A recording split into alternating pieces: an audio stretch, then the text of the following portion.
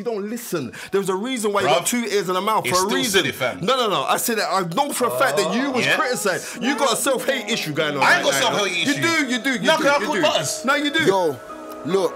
I can do it like money made, glamorous ting. 12 round unanimous ting. Casual fans on the analyst ting. That ain't KG and Travis's ting. That's undefeated, undisputed like Lennox. Do it on points, jab your head off. Who tried to say that AJ fell off? Must have never had Nigerian gel off.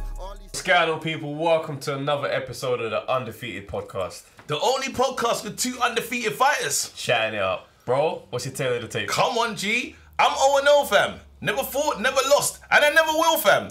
Even if a fight happens, I got some more sauce on it. Even if a fight happens, if someone calls me out, unfortunately for them, I'll still win.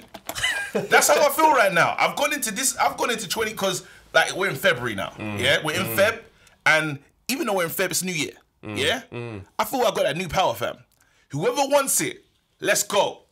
Hey, if you want to fight KG, get in the comments. Let's go. At him. All right, cool. I just put that out there. Hold on, wait. Come back. We don't need to go, actually. Because you know there's mad people. I thought about that, and you know it's growing, innit? The platform's growing. We got a big guest on, innit? So someone's going to watch this. A fighter's going to watch this because they seen my man next to me and say, hold on. It's cool. I'll talk about your fights. G, what's your tail of the tape? I'm 2-0, fam. 2-0? Yeah, 1 win by KO, 50% knockout rate. Ooh. Half of the men that entered the ring with me got knocked out, left the ring on their back. It was a madness. Yeah. But listen. That was the last fight was 2 years ago, wasn't it? Yeah, fam. Yeah, I remember because he came down, we done little pads and everything. Spencer got me ready for that fight. Some pads and that. Spencer got me ready. No, because Travis got some moves still. Don't play. Travis got some moves. You don't think I'm just talking? And not only that, but he done some bits. He was doing some bits with Ben Dowett as well, and Ben Dowett is naturally gifted. You know what I mean? That's what I'm saying. There you go. So maybe, just maybe, maybe, you don't even have to introduce me yet. Just maybe, nobody should listen to you. Because you never fought. No, Spencer, I don't know. Wait, how did we start here? Because I came, listen, do you know what? It's mad. When light-skinned people link up together, they just start acting crazy, fam. I don't know what happened, fam. No, I'm getting to colorism, bruv. CZ Mills, fam. I had to go colorism. Stop for a second. No, man. No, not you. When I'm saying that, this is nuts. Right, you say we're like. You see that man let us split us. Right, cool. You let him split us. He's divided us, bro. Wait a minute. Wait, let me just say you this now, right? KG, I know for a fact. Talk to me. Cause you were Nigerian. Come on. I wanted to be Jamaican. It's out there. Yeah, I know you. I wanted to be Jamaican. Not anymore, though. No. It's fashionable to be Nigerian. Right? Afro beats is in. Right, exactly. What I'm trying to say is this. Go on. Now, furthermore, introduce me, man. I ain't got time. I'll come back to you. Spencer Fearon, a.k.a. The Knowledge, in the hot chair this week. Let's have a studio clap right now. No. Before we do studio clap, what's your tail of the tape, man? We all tell it. What was it? 17 and 6, 5 KOs. Yeah. And yeah, that was my tail. You fought, fam. Let's give him a round of applause. See, Spencer, if you go too far, though, I'm going to call him 6 man that dealt with you, though. No. Stop. Now, this is how I'm ready for you. Now, you've never laced up a pair of gloves, yeah? It's true. Right, this is what I'm trying to say to you. The day I will listen to you on boxing is the day you can demonstrate to me how to throw a left jab. When you can do that, then maybe, just maybe, I would say, I'm going to take you up. KG, I'm coming to your gym. Yeah, right. KG, maybe I'll listen to you. I'm going to come to your gym. On the reels. Maybe. I'm coming to your gym, fam. Bruv, you get out. I'll come to the gym. Look at that. No, I'm coming to the gym. Come to the gym. Yeah, Ruiz fought with this guy, fam. No. Ruiz fought with one of these, fam. Yeah, but Ruiz could fight, though. That's what I'm saying, but you don't know, fam. No, I do know. I'm coming to the gym. I actually do know. I'm ready. He's cool, man, now. I'm coming to the gym. Bring the cameras. Wait, 1 second. What's he coming to the gym for? What you said? What you want me to do? To teach me how to throw. I want to be throwing mad hands. No. Demonstrate. You're not getting me like this. I know the tricks. They're not getting that content like that. I know the tricks. I'm coming to the gym, fam. Yeah, but wait a second. And we're going to film that. I know these tricks. I'm coming to the gym and we're going to film that, this fam. is insecurity, you know that? No, cuz. I know when you were younger, everyone used to call you ugly. I know that. Yeah, I was. I know. I went to my personality. I went to my personality. I got things. But then what happened? I went to my personality. I got things. I know you used to get that. No, but I know that you used to get it. You know what's man? Calm yourself. You should. I said, you know talk what? to this boy. My spirit said this, you know. And I said to myself, you know what? I gave myself a pep talk before he came in. I said, Kev, don't do it. I said he's going to try and draw you out. I'm not drawing you out. There. I'm not drawing you out. I'm just listen, bro. Listen to me. Listen to me. Hear what I'm saying to you. And I'm going to be good. Let's have as no, but I was Butters, and then I did. You're saying I said I bet you was ugly. I said no. Did you hear me say that? I said I bet you was called ugly. See, don't listen. There was a reason why you got 2 ears and a mouth for a reason. No. I said that I know for a fact that you was criticised. You got a self-hate issue going on. I ain't got self-hate issue. You do. No, because I called Butters. No, you do. Back in the day, I called Butters. You do. You have that. You have that. You got that. So let's go. Come on the show. Come on. No. We got to go to this. About no. I'm telling you now that's what you used to get. We got to go to this. Did you used to get a yes or no? So the people used to call me Butters. Did you used to get a yes or no? Hold on. Answer the question, man. No, Spencer, you're not going to come on the show and try to come with the hype. Come. Wait, because I'm listening. Now go on, tell me. Hold on, Spence. Seriously. Okay, Spencer. You got a lot of issues going on right now. Wait, Spencer, Don't be good. Don't be good. No, come out and be your real self. All right, cool. Be your real self. Don't do it, Spencer. Be your real self. I'm trying to be a good guy. Be your real self. Be your real self. Wait. He's drawing me out, you know. I'm not drawing you out nothing. I'm just stating facts. Okay, so what are you saying? So back in the day, you were the one, you know, I'll tell you where we're wrong. When you said, you see these light-skinned brothers. From that, listen, number one, let me tell you this now. You see on this why did I do that, Spence? Even on the Spencer, why did I do that? Go back, because I didn't just call you out. Why did I do that? Why did I do that? What? Because I spoke What did you say? What did I say? You said that I shouldn't be able to talk about boxing because I ain't thrown a jab. Have you thrown a jab? And I said, right, I'll come to your gym. No, but have you? Have you thrown a jab? I've thrown a jab on the streets, on the roads. Have you thrown a jab? I've thrown a jab on the roads. Have you thrown a jab? Yeah, on the roads. Can you do it right now? We got cameras. Demonstrate to me how to throw a jab. No, stop. Demonstrate to me. They're not getting that content because like you can't do it. That's why. They're not getting that content like that. I'll come to your gym. Silence. No, I'll come to your gym, fam. No. It's too late. We're here. We're on this street, fam. We're on this ledge. So now, Spencer, let's go back. Let's go back. We're here, yeah? Because I didn't even know this is... Actually, do you know what? It's mad. My spirit sensed it. We're in February. My spirit sensed it. I said, Spencer's coming in. Spencer looked at me. First thing Spencer said, why are you wearing a hat, bruv? I said, oh, that's different. That's tasty. So I kind of sensed it. As a natural comedian, I saw that question and I thought, he's there. No, I told myself, so I came in here and I said, do you know what? No matter what, I'm going to be good. So Spencer, yeah? Just because I said that I'm going to call the 6th man that bang you up, yeah? You felt offended and he called me ugly, fam. No, I didn't call you ugly. I said I bet you were called ugly. So what does that mean? So where was where was the plane going to land after you said that? No, I'm saying I bet you was called ugly. And then what happens? Okay, yeah. No, but I know that. So I know you got self-hate issues going on. No, it can't be. No, I just know it. Because you were the one to bring about this light skin thing. No, I had to bring that in. I brought that in. So what raw. Do you have an issue with being light skinned? No, I don't actually. So what's the problem? No, but you're used to man saying. No, you're used to man. Wait, hold on. What do you lot man think about Fury and Wilder coming up this next couple weeks? I hear that. No, because we're here. No, because we ain't started like this before. But obviously, I ain't got no problems with being a dark skinned man. I love it, to be honest. Let's go back to the beginning. Wait. No. We're here. We can't pretend it. We can't just smooth over it because people are going to listen to this, innit? So it is what it is. Nah, I'm very proud of being black and dark skinned. And Spencer, if you want, I'll take you up on your offer. I'll come down to your gym and I'll throw all the combinations you want. All right, cool. Yeah? Cool. We happy with that? Yeah, shake Let's go. There you go. On camera. And Wale, you're going to film that shit. 2 cameras. And then after, what are you going to say? We cut this down. No, serious. No, I was teasing. No, we can. I want you to leave this in. I was ramping. Keep that in it. I was ramping with you, though. I know. Let's keep it. All right. Yeah. No, we're brothers. No, because I ain't done everything in my comedy power not to come back at you, fam. Because you're my guest. This is how toxic masculine dudes greet each other and show love. Oh, my days. Nah, all right, cool. Nah, seriously. Nah, big up. Thanks for coming. Wait. Let's do the clap again. Spencer, welcome to Undefeated. What people understand, Jay, is I actually talked to Spencer on the phone, you know, so he came with the chino thing still. But anyway, bruv, welcome to the show. It's mad because I'm thinking about all the girls that call me Butters, you know. You threw me off my pivot still. I know. You threw me off my pivot. It's all love, don't worry about but I worked on my personality, so it's fine. Okay. Yeah? Alright, let's get This is the spiciest interview. Bro! I'm blessed I got both. Yeah? Oh, you're still good looking? Am I still good looking? Oh, don't draw me out. Let's go. Go back. You set the pace. Right. Stop for a second. He said, am I still good looking? So he's trying to say that maybe once I was good looking. Because he said, are you still good looking?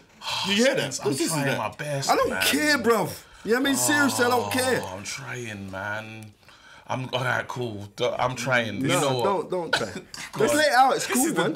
This is the maddest duel. Alright, now let's talk boxing. This is the Undefeated podcast. We're here to talk boxing. Spencer, thanks for coming down, man. This is, Spencer's one of the men, you know. Spencer can't stop the man thing. He's one of the men, fam. What is this? I'm gonna tell you this now. It's Tunde Ajayi that said, Spence, go do the show. I'm saying, nah, I don't like how you tried to diss Anti-Yard. Where you're saying, boy, if Anti-Yard, if Canelo knocks out Kovalev. So, no, and I took offence to that because I'm saying, like, your first guest, was it your first guest? Your first guest was Tunde, right? So I'm saying, Baba Tunde Ajayi, I know Ali's he's grafting in this. So I'm saying, like, off of that comment there, I'm saying you shouldn't have the right to this. You know what I mean? To me, I found that, hold up. I found that very, very disrespectful. I'm glad. I'm glad. Finally, because now we're making sense. Right? And let's talk. I found that. So I'm saying, no, I'm going to rib you a little piece when I come in there. Right? And it weren't the case of the energy. You know why it was? Because my mind was 101 different places, and like my niece is getting married tomorrow as well. So it's like, shout out to my little niece. You're married, fam. Yeah, she's married. You know what I mean? Unless someone says something. Yeah, exactly. You know what it was there. You know what I mean? Speak now, forever hold your... No, but go on. I like what you're saying still, because it's very important. So because of that, I'm saying, bruv, seriously, I'm seeing like loads of people trying to jump on this boxing thing and talking boxing. I ain't even boasting about my knowledge at all. I'm not even have to, because even you guys will rib me about it, right? I don't have to go and like talk. I'm saying, listen, on the 100s, like I'm all about the solidarity. I'm not in no divisional thing. I'm not in no light skin, dark skin, no Willie Lynch nonsense. Come on, I'm not into jokes. Right, I know. Regardless, even in jest, those things. I've seen you. I remember you two went at each other on the what was it? Jamaica versus right. And Travis brushed you, right? They didn't show the whole. They didn't see the whole. I was there. I was at the show. I was at the show. So you're saying that? You did. Did you see my thing? I saw your thing. You did. You got brushed. You got brushed. Did you see my performance though? What? No, your performance was strong, but the clash thing wasn't strong. That's what I'm saying. But you died on the clash. I got him on there, but I didn't. My performance was better. Cool. All right, don't worry. Yo, the performance. No, calm down. What are you telling yourself? What are you getting all upset, bro? Calm down, man. You. Travis, you brushed him. Anyway, come on. We ain't got time. We're running out of time. We're paying for the studio and the lights and everything else is cool. And I'm saying... No. Travis, did you brush him, yes or no? Did you brush Travis him? Came in with... Did you brush him? Did you win? Did you win the clash? Did you win the clash? This is divisional, bro. Yes or no? Did you win the clash? I won the clash. Okay then, no more further questions. Right? Exactly. Right, of course it was. You're now saying, bruv, you said that you came on the normal thing, but you're on some mad divisional thing right now. You already told Travis, bro, as a boxing man, as a man of assessing, but I want to get back to the main point. Yeah. Because you spoke a good point just now, and I liked it. You said you felt offended because I made an Anthony Yard comment, and our first guest was Tunde Ajayi. Yeah. Yeah? Tunde Ajayi, yeah? Right. And you felt, he's come on the show, showed it love. How can I say something negative about his fighter? Is that correct? It wasn't a case of something negative. It was like, boy, if you don't bang him out, boy. I'm saying, who the hell are you to be telling me about boy this? Why not? Why not? I'm saying, who are you to say that when you ain't fought?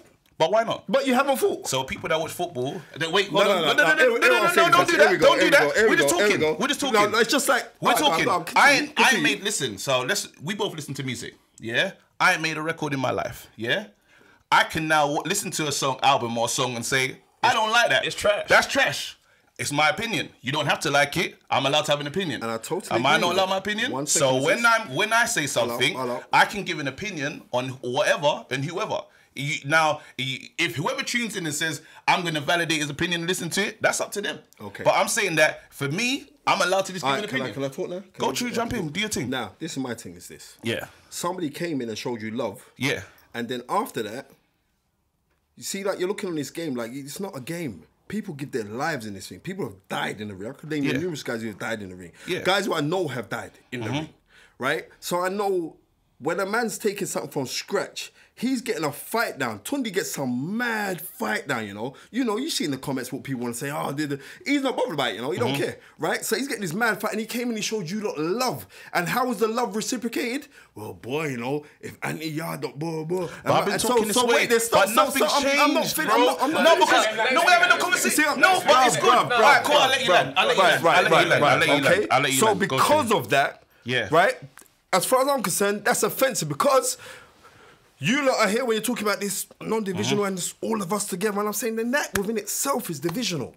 So the negative energy, you said, well, you thought the spirits was telling you, the negative energies actually come from you, brother. Not from nobody else, because a man came to you in love. He didn't come to you. He came to you with love. I remember the fact, because even when he was there, he phoned me. I was in my house, and he phoned me, and I spoke to him. I said, Rod, I got love for both of you. I see you in the barbershop. Don't know why you're going no more, but I'm saying, I see you, like, boom. Now, it's not me trying to cuss him. I'm telling you the truth, though. But I'm saying, it's love. We're talking love. And I'm saying, raw. But then off of that, I'm saying, bruv, you shouldn't have to go do that to try and get no extra likes or no whatever reason. I don't know. Me, that's how I roll. That's how. Like, if I'm down with you, I'm down with you. That is it. But the thing is, let me speak here, because obviously I know KG, and we work on this pod. I guarantee you that nothing is coming out in a fake way to try and get likes. Like, there's no attempt. So then he's just bad-minded. I'm a Yard fan. So he's just bad-minded. I've been a Yard fan. So that could be... man could look at that and say, right, you're bad-minded. No. I'm not saying that you are, but that's how it could be seen. I'll wait. I'm the Yard fan in this pod. You go back and look at this. I'm always on the Yard fan, yeah? We've been going at each other on the Butsy thing. So I've never, nothing has changed. So the energy was Nothing has changed. Even when I told him, I said, even if I saw Yard today, I say, I can't wait to meet Yard. I said, I've been chatting shit because this is how I feel. Do you see what I'm saying? Right, cool. So I'm not gonna, just because I know you, yeah, I'm not gonna say, I'm never gonna, if I have an opinion, I'm gonna say it. Even if I know you, I'm gonna say my opinion. It's what it is. Do you know what I'm saying? If I think this, if you've done something and I think this, I'm gonna say something. Okay, but let's hold up 1 second. But you're saying now that I shouldn't say nothing negative because he's blessed the thing. Bro, he did not bless the thing. He did bless the thing, and we were thankful. Okay. And we still but now what I'm hearing from what you're saying is not just you, but maybe even Tunde has feelings. But what's mad about this? No, Tunde ain't got feelings. Okay, no, because you know how Tunde is. Tunde just right. You lot instant block, remove out my life. Wicked. That's how Tunde is. But then this is good. This is what I'm saying. No, that's how Tunde is. What's interesting, yeah, and I mean, this is taking a turn I didn't expect it to go this way. Yeah, is. When we had the Tunde on, he was our first guest. It was amazing. Do you see what I'm saying? I felt the same and I said what I was saying. Yeah? I now watched him. We've now gone back in time. Canelo's fought. For this to give people more like insight. Canelo's fought Kovalev, yeah? And Canelo's come up in weight, yeah? And Canelo, obviously, he's looked at what he's seen in it. This is what I said. Canelo's looked at what he's seen in the Yard fight and he said, I can handle that work. He's looked at Kovalev and said, I got it. I can do it. Yeah? And I said, is that not a slight or is that raw? How do you now look at Yard in that? Bruv, I'm allowed to ask that question. Bruv, I'm allowed to ask that question. I know you're not. Yeah, you can do whatever I can ask it, but I'm allowed to ask that question. It's not. So where's the offence? Okay, 1 second. It's not what you say, it's how you say it. That's how I talk, though. I talk with passion. No. You're very calm now. You're very... because I have to get my thoughts across because my thing is, obviously, we can... Because right now, it's like a combative kind of thing, innit? It's not, bro. No, but I'm saying because you said stuff, and I'm saying stuff back to you. So right now, it's kind of... It's almost combative, and I don't want to come across and not say that... I don't want to say the wrong thing. Maybe it's for you, it's combative. It's not... Well, this is what it is. I'm telling you how I feel. I'm telling you that you come on there... No, you come on with that energy, and I've matched your energy. No, you haven't. I have. No, you haven't. You're just boxing different. Remember, you're a boxer. No, really, you're just boxing different. Bro, I'm not boxing different at all. But you know what I mean? I'm telling you now how it is. So I'm just laying it down. So how it is. But you were offended. Why was it offensive that he has that opinion? No, it was, bruv. It wasn't the case of that. It was like it was seen as a mock. So therefore, I'm saying, bruv, you shouldn't be mocking no one. It came across as a mock. And you can say, well, that's your character. And but I'm saying, bruv, me personally, you invite me to your house, and I come and I eat at your house, and you give me a good time at your house, and it's not for me to come out there and say, you know what?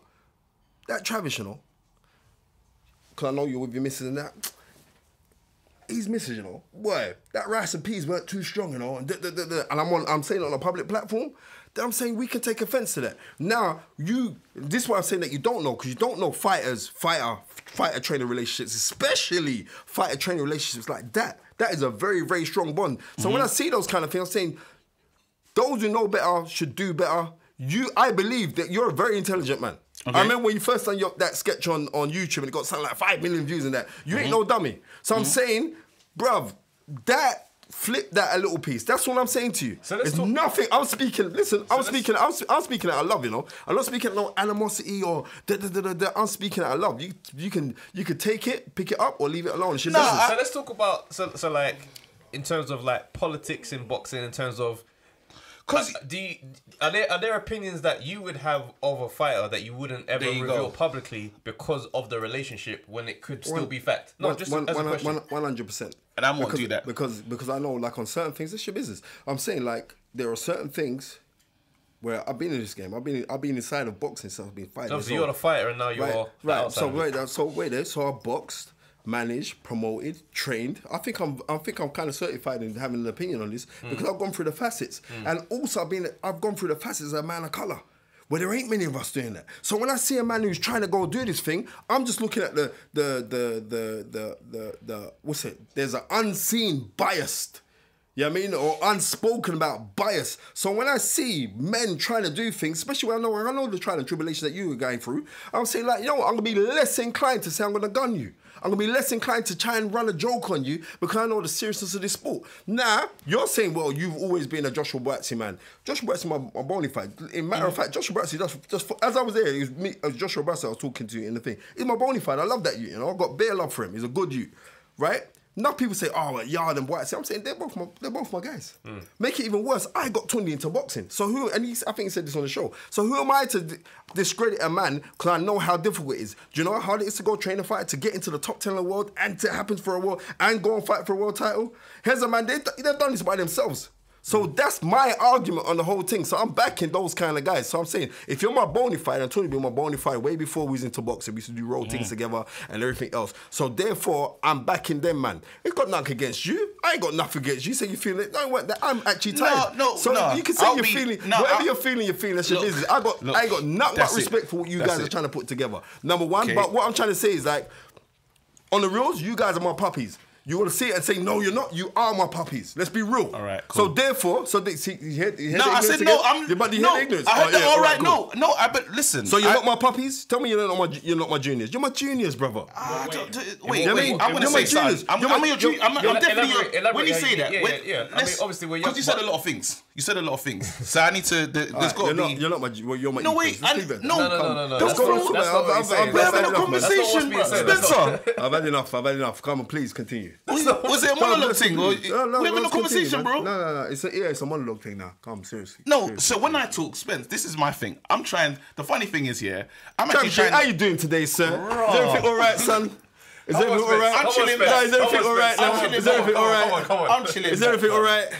This is a mad episode. It's a maddest episode, fam. But I felt No, let's talk. This is an interesting conversation. So this is an interesting convo. Let me go in. Yeah. This is an interesting conversation. No, wait, hold on. I wanted to let's try and break this down. Let's try and break this down because I think that's interesting. Yeah. Now the relationships. When you talk about relationships and you're seeing the journey of these men. Yeah. There's one thing I can tell you that obviously from a comedian coming in from this thing, I'm not privy to that. I don't know the relationships. I don't know this and I don't know that. Yeah? So from your way, your thing is you're official. No one needs to tell you. You call yourself the knowledge, fam. You know. Coogan Cassius gave me that name. And I want to clear that again. Coogan Cassius, this guy's gone around the whole world. Like one of his first ever interviews with me, when he first started, Coogan Cassius gave me that name. I want to tell people that. And he was like, the knowledge. Him and James Helder. James Helder's no longer doing IFL, but them two gave me that name, you're the knowledge, because no one can't test you on this thing. But you live up to it, right? which is how it stays. Well, you know what? You know what? That's impressive still. You know what? What I'm trying to say is this, right? Mm-hmm. No matter on those kind of things, or like when people say, but you're the knowledge and all the rest of it, right? They're not telling me, like, people inside the game, I'm talking like the top trainers, when they want their facts and stats, it's me they phone. Now, I don't want to go call off whose name or blah, but I know everyone in this I know everybody in the game. They all come to me and they say, what is it? Have you got kind of like a photographic memory? Or I'm going to tell you the truth, right? And like, no one in public I've never really spoken about. You know what I mean? I suffer from autism. Yeah. Right? So as I do, there's certain things that I can see where other people can't see.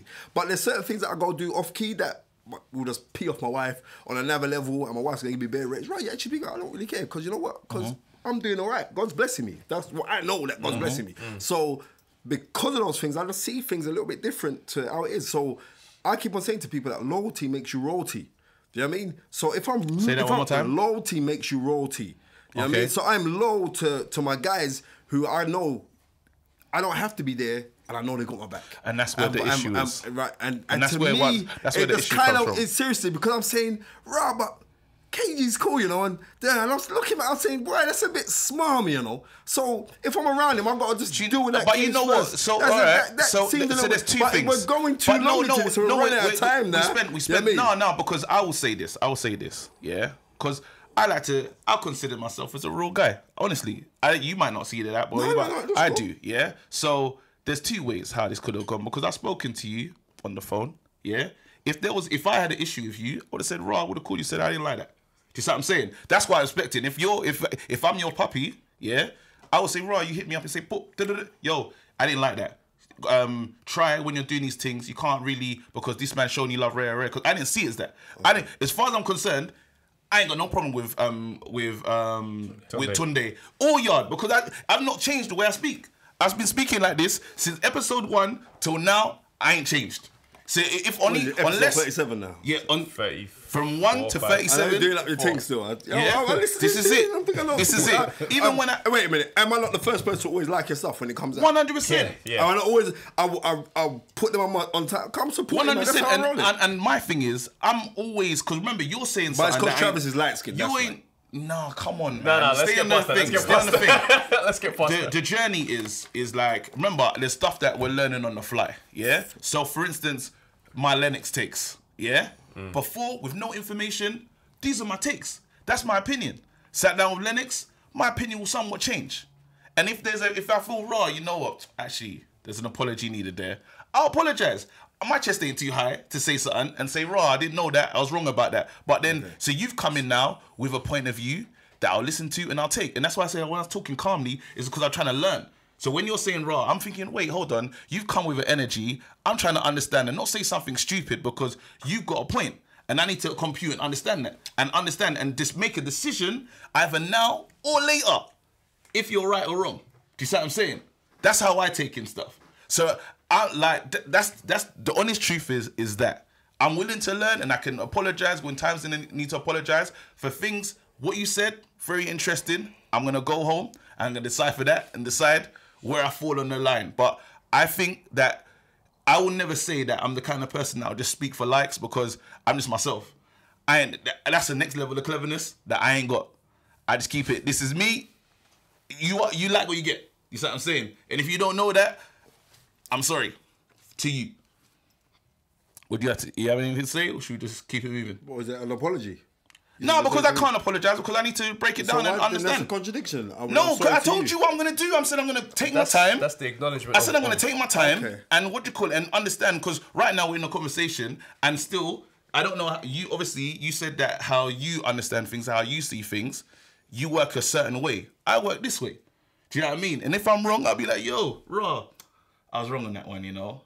But in the heat, I don't know. You mentioned that, Tunde might have taken that a certain way. Did Tunde take that away?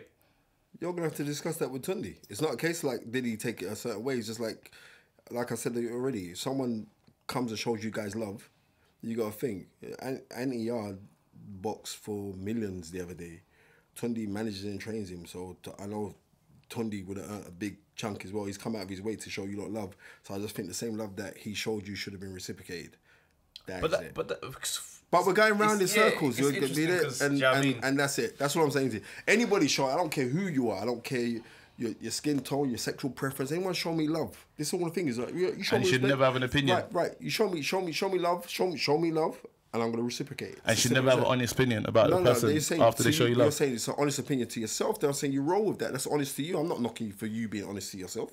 You be honest to yourself. But what I'm saying to you, I'm showing you where there's a line within it that people can take offence from it. Yeah, and that's what I'm hearing. Whether you take it on board, you take it on board. Whether you'll sit down and say, right, maybe he's right. Then whatever. And I know you're thinking, oh, well, the energy weren't that. It's because I've got a bag of things that I was doing inside there.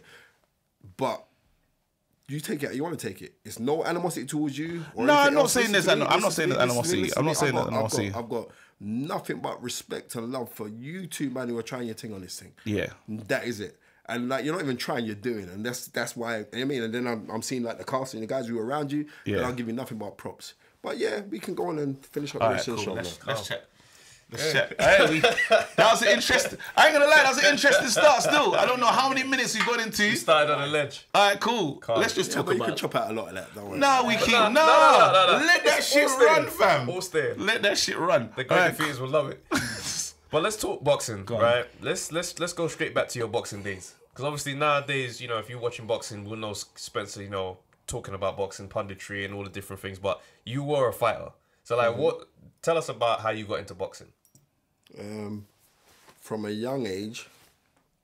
Oh man, look at this one. It's crazy, man. That's a little clues for me there, you know. That's how bad that's our guy, bro. That's how bad. Okay. Okay. I'll that's the energies, isn't it? Man, like man. He said, yeah, you're with that big black one, isn't it? Anyway, but like, but I say like, but he can feel it. Don't worry about it. You know what I mean? I forgot the question now. Sorry, bro. How did you get into boxing, bro? How did I get into boxing? What was it? I watched Muhammad Ali versus Leon Spinks, the rematch fight that they had in New Orleans, and I was what was I? 2.5, 3 years old. And I just can remember watching it. That's my earliest memory of boxing. It's mad, isn't it? That's one of the earliest. That was 1978. That was my earliest memory of boxing. I was 4.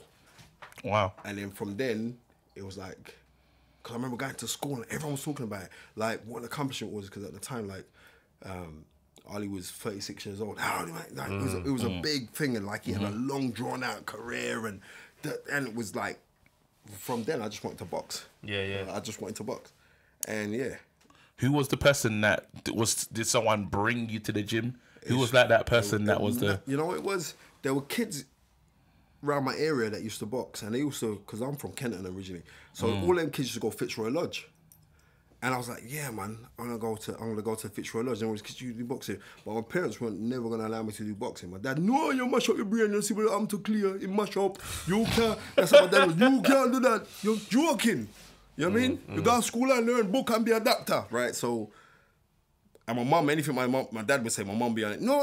But my mum, I don't think my mum's vicious though, you know. My mum was fights. She don't play. You know what I mean? The stories of my mum, knockout man in Jamaica and all that. My mum was rude. Yeah. So my mum was like, but if he wants to, and then they were saying I was kind of like a little bit timid. I remember my mum went out and bought me an Incredible Hulk blow-up punching bag, which she had to put water at the bottom. And then from then it was like, I got to do this. The one that you punch and it just comes back up. Yeah, come back and kick back in your head. Yeah. Right? So I just just wanted to box, man. Just crazy, I just wanted to box. But it was not only that, I used to pick up loads and loads of like magazines, because when I was young, I used to do a paper round, like really young, I used to do a paper round. And like, I used to pick up these magazines. I'll just keep on reading boxing mags. And then finally, Brixton Recreation Centre opened up, and they had a boxing program going on there. So I went down there, and it was like, everyone was like, for someone who's never boxed, she's like, you just get it, because I could just pick up things really quickly. But in hindsight now, looking back, then I was more likely more a gym fighter than a professional fighter, because I could handle most people in the gym, and that's not me boasting. Most men would turn around and say, right, and there's names, I ain't gonna call their names, but most of the guys that I've sparred loads of really, really good fighters. Just sparred a lot with Howard Eastman, sparred a lot with Rinky Wright, and I could do good with these guys. So you say you was more of a gym fighter than a pro fighter, so that's like, do you reckon that's to do with confidence issues? Because you know what? I relate to that. One, a little bit. What is this? It's like, fighters fight for loads of reasons, right? So a lot of fighters will fight because, you know, financial gains. They like the pats on the back and they like the fame. I'm not like, within the hood of where I grew up, I was, you want anything, right? You want a video? Come to Spencer. You want a car stereo? Go to Spencer. You want anything? I was that guy. I was that guy in it. So because I was that guy, maybe the passion for it wasn't that, because like there's loads of guys, you go check it out, you go look at all these great fighters and all the rest of it, go look at them, they all had certain issues that they had to overcome to get to where they was getting to. You gotta look at the real great ones. So would you say you wasn't like broke enough? You weren't struggling enough? I'm gonna be 100% real with you because everyone knew I was that guy. I was earning good. Before boxing. I was earning good. You know what I mean? So I had things on lock. You know what I mean? I remember I bought my first house when I was 19 years old. So, right? So I've been... We got to do a studio clap. Right? Yeah, that's nuts. Wait. Right? So, and I've been very Not to cut fortunate. you, Spence, not to cut you, but for that mindset, yeah, where does that come from? Because 19-year-old youngsters ain't just going out there buying houses. Yeah. So You know what? who was the person that directed you and put you on that? Yeah, I'm going to be real.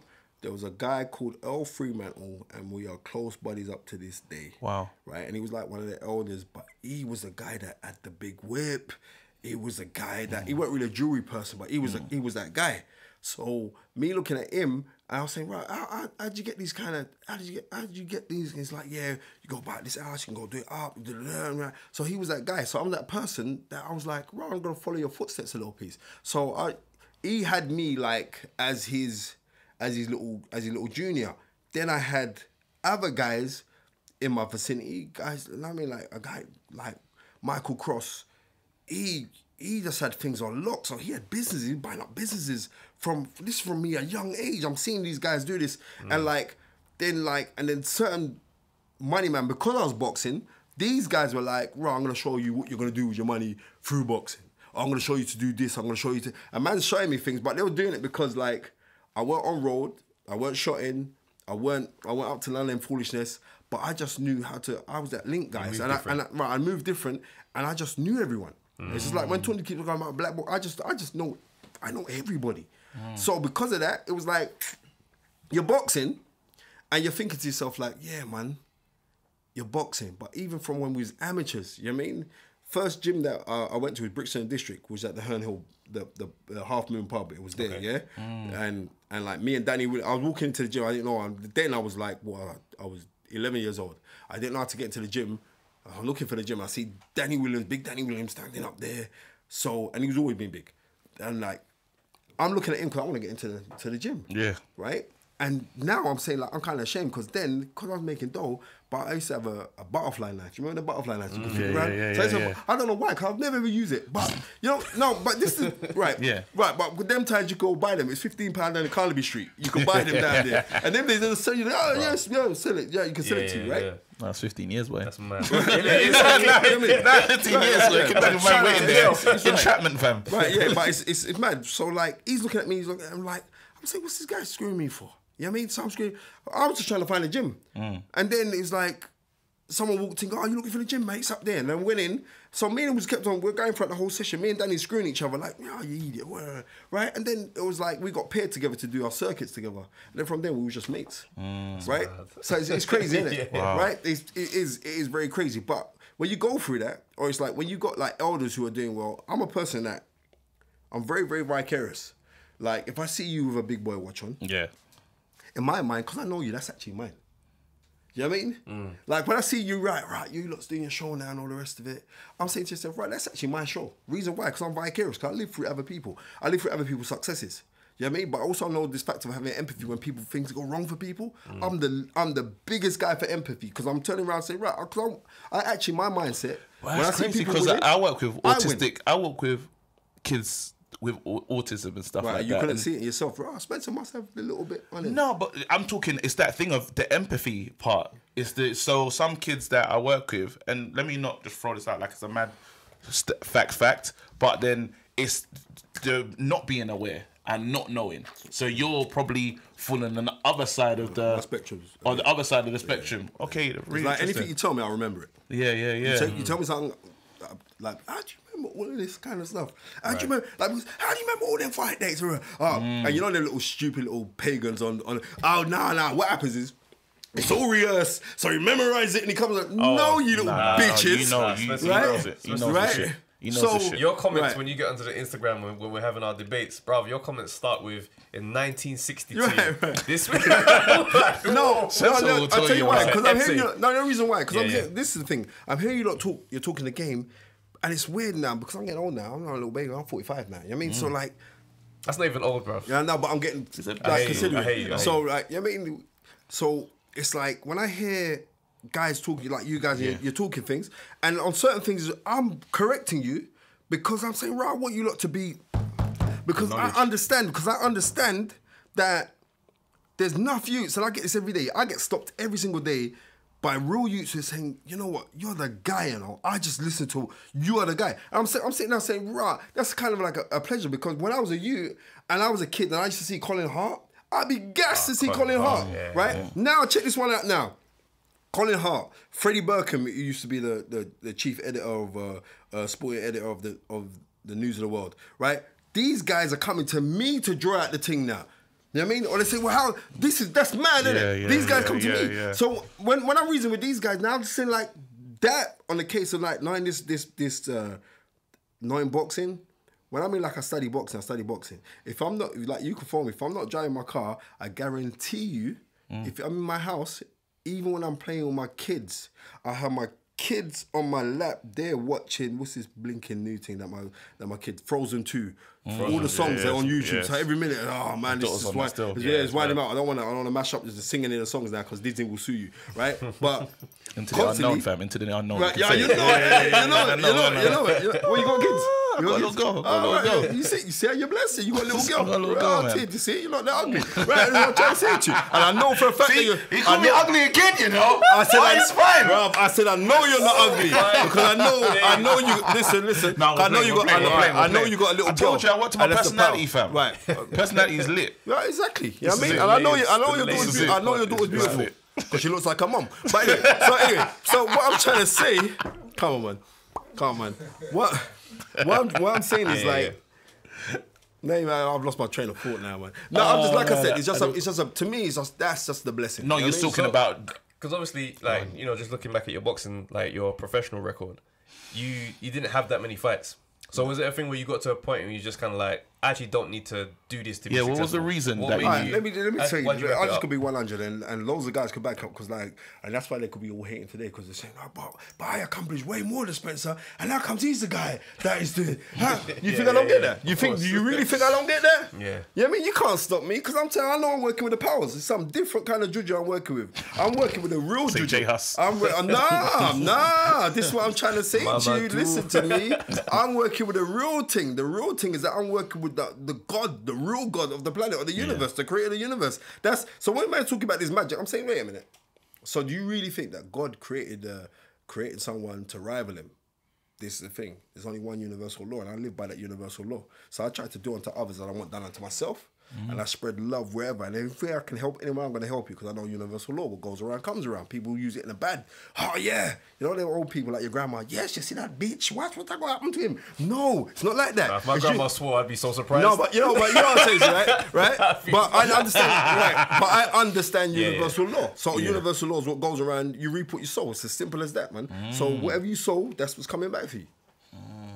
So yeah, back to my question about like when you wrapped up boxing, like you got to the end of your, what made you say, all right, I'm good here, I know I'm going to be good elsewhere? Because boxers sometimes there a certain moment in a fight? Check this one out, yeah? What was it? July 2003, me and Dave Walker fought the BBC Fight of the Year, right? I worked with Tunde for that fight. I was working with Alan Booth. As your trainer? Yeah, I brought Tunde in. That's what he tells you. I brought Tunde into boxing, straight down. Okay. Right? So I know Tunde from road days. We used to do things on the road. Tunde was the guy on roads, you know. Don't get twisted. He was the guy, he had the link. Right? Okay. So then Tunde now he starts training. He was training like Julian McDonald, this amateur fighter and all the rest of it. And I'm really about, right, if I'm around you, I want you to win. So he comes like, yeah, I'm doing a bit. So I said, come on, let me come lick some pads with you. So he said, what, really? You come down. Meaning I went down to the gym where he was at, the Muscle Works. Muscle Works, one of them weight training gyms down in Peckham. So I went down there, he was in the corner, and like, man, he was just licking pads, but we just jogged. I said, you know what, I'm gonna bring you in, you know, because I got a couple title fights coming up. So, boom, come work the corner with me. He said, bro, but you're working at Adam Booth. I said, boy, come down. So I bring him down to, Adam Booth was at third space, right? He had David A down there, Dion Druma's trainer, now Gary Logan is my bona fide. Me and Gary are so close. And we go down there and he watched Tunde lick pads. And you got to remember, this is 17 years ago, right? I said, yeah. I said to Adam, yeah, I want Tunde working with us as well. And he sees Tunde lick pads. And I'm going to be real, I saw the fear in Adam Booth's face when he saw the pad combinations going on. And that's factual. And like, no other people are talking, that's not me gunning Adam Booth, I'm just telling you. Like, Adam Booth has done fantastically well from boxing. I have to props him. You know what I mean? He's done really, really good for out of the game. But he saw the work going on. And he was like, And then fought Dave Walker. You know what I mean? Classic fight. I came second best. And then, but I knew it weren't there. But I was having like mini explosions in my head. Oh. So there's certain times like, one of my mates, my mate Michael Cross, I love calling his name, but he's got like some penthouse. So I'm going up to his house. So I'm in the lift and I come out, lift goes up to the floor and I walk into his door just after that fight and I was just in my head. I'm like, what? Then I'm getting again. I said, what's going on there? So every time I shut my eyes, I get like these flashes. I'm saying, you know what? Maybe it's time for me to call it a day in this game. And one more fight after that, I lost that fight against Gilbert Eastman, who was my bony fight. And I said, boy, I'm done. And I remember walking out of the arena. I was with my ex-miss at the time. I said, you know what? I'm done with this, you know. And like, my stepson, who is still my stepson, so big up Ramel, he was like, I don't like seeing this, you know. You know what I mean? I like when he's winning that, but I don't like seeing this. And like, he was what? At that time there, he must have been 12, 13. Yeah. I said, you're still a hero to him as well. Yeah, exactly. Like, I said, you know what? I'm done with this. But it was easy for me to say I'm done with it. At the time then, you know what I mean? I had a £40,000 car. I had a boom 4-bedroom house in Essex. I said, what? Do you get what I'm trying to say to you? And imagine this, in that fight, I made more money through sponsorship, yeah? Danny Mardell, God rest his soul, yeah? He was my sponsor. He used to own Ryco Boss, yeah? That used to do fax machines and typewriters and all those things, right? God rest his soul, because the guy, he got a heart attack. He was out one day, he went running, he died. And Danny Mardell sponsored me £30,000 for a Southern Area title fight, yeah? Jeez. It was on BBC, yeah? Wow. My purse for the fight from Mick Hennessy was $6,500. And those all the names, you know. Right? So do the maths. So I'm sitting there saying, hold up a second. That's nuts. Right. Your purse is 6 bags and the sponsorship is 30. Right. And even off of that, you see like when you see all fighters getting sponsored right now and and all the rest of it, trying all this. Back then, I was getting sponsored from loads of different people. I was getting looked after. So kind of if you're getting looked after those kind of things, it's like, right, you know what? And when guys are telling you, like guys who I look up to, like and this guy, Danny Mardell, multi-millionaire, and he was saying to me like, Spence, you're going to blow, you know? It may not even be boxing. And this for a lot, he's saying, but you're going to blow. You trust me, you are going to blow. And that was listen, see the time when that guy died, and he was a proper Cockney man as well, right? But I mean, like, swear to God, I love that man, you know? Like, the things that man done for me or how he helped me, nothing but love for him. You know what I mean? Nothing but love. But it's like, yeah. But they showed me things of life, and I said, right, you know what? I'm rolling with this, you know. So let me.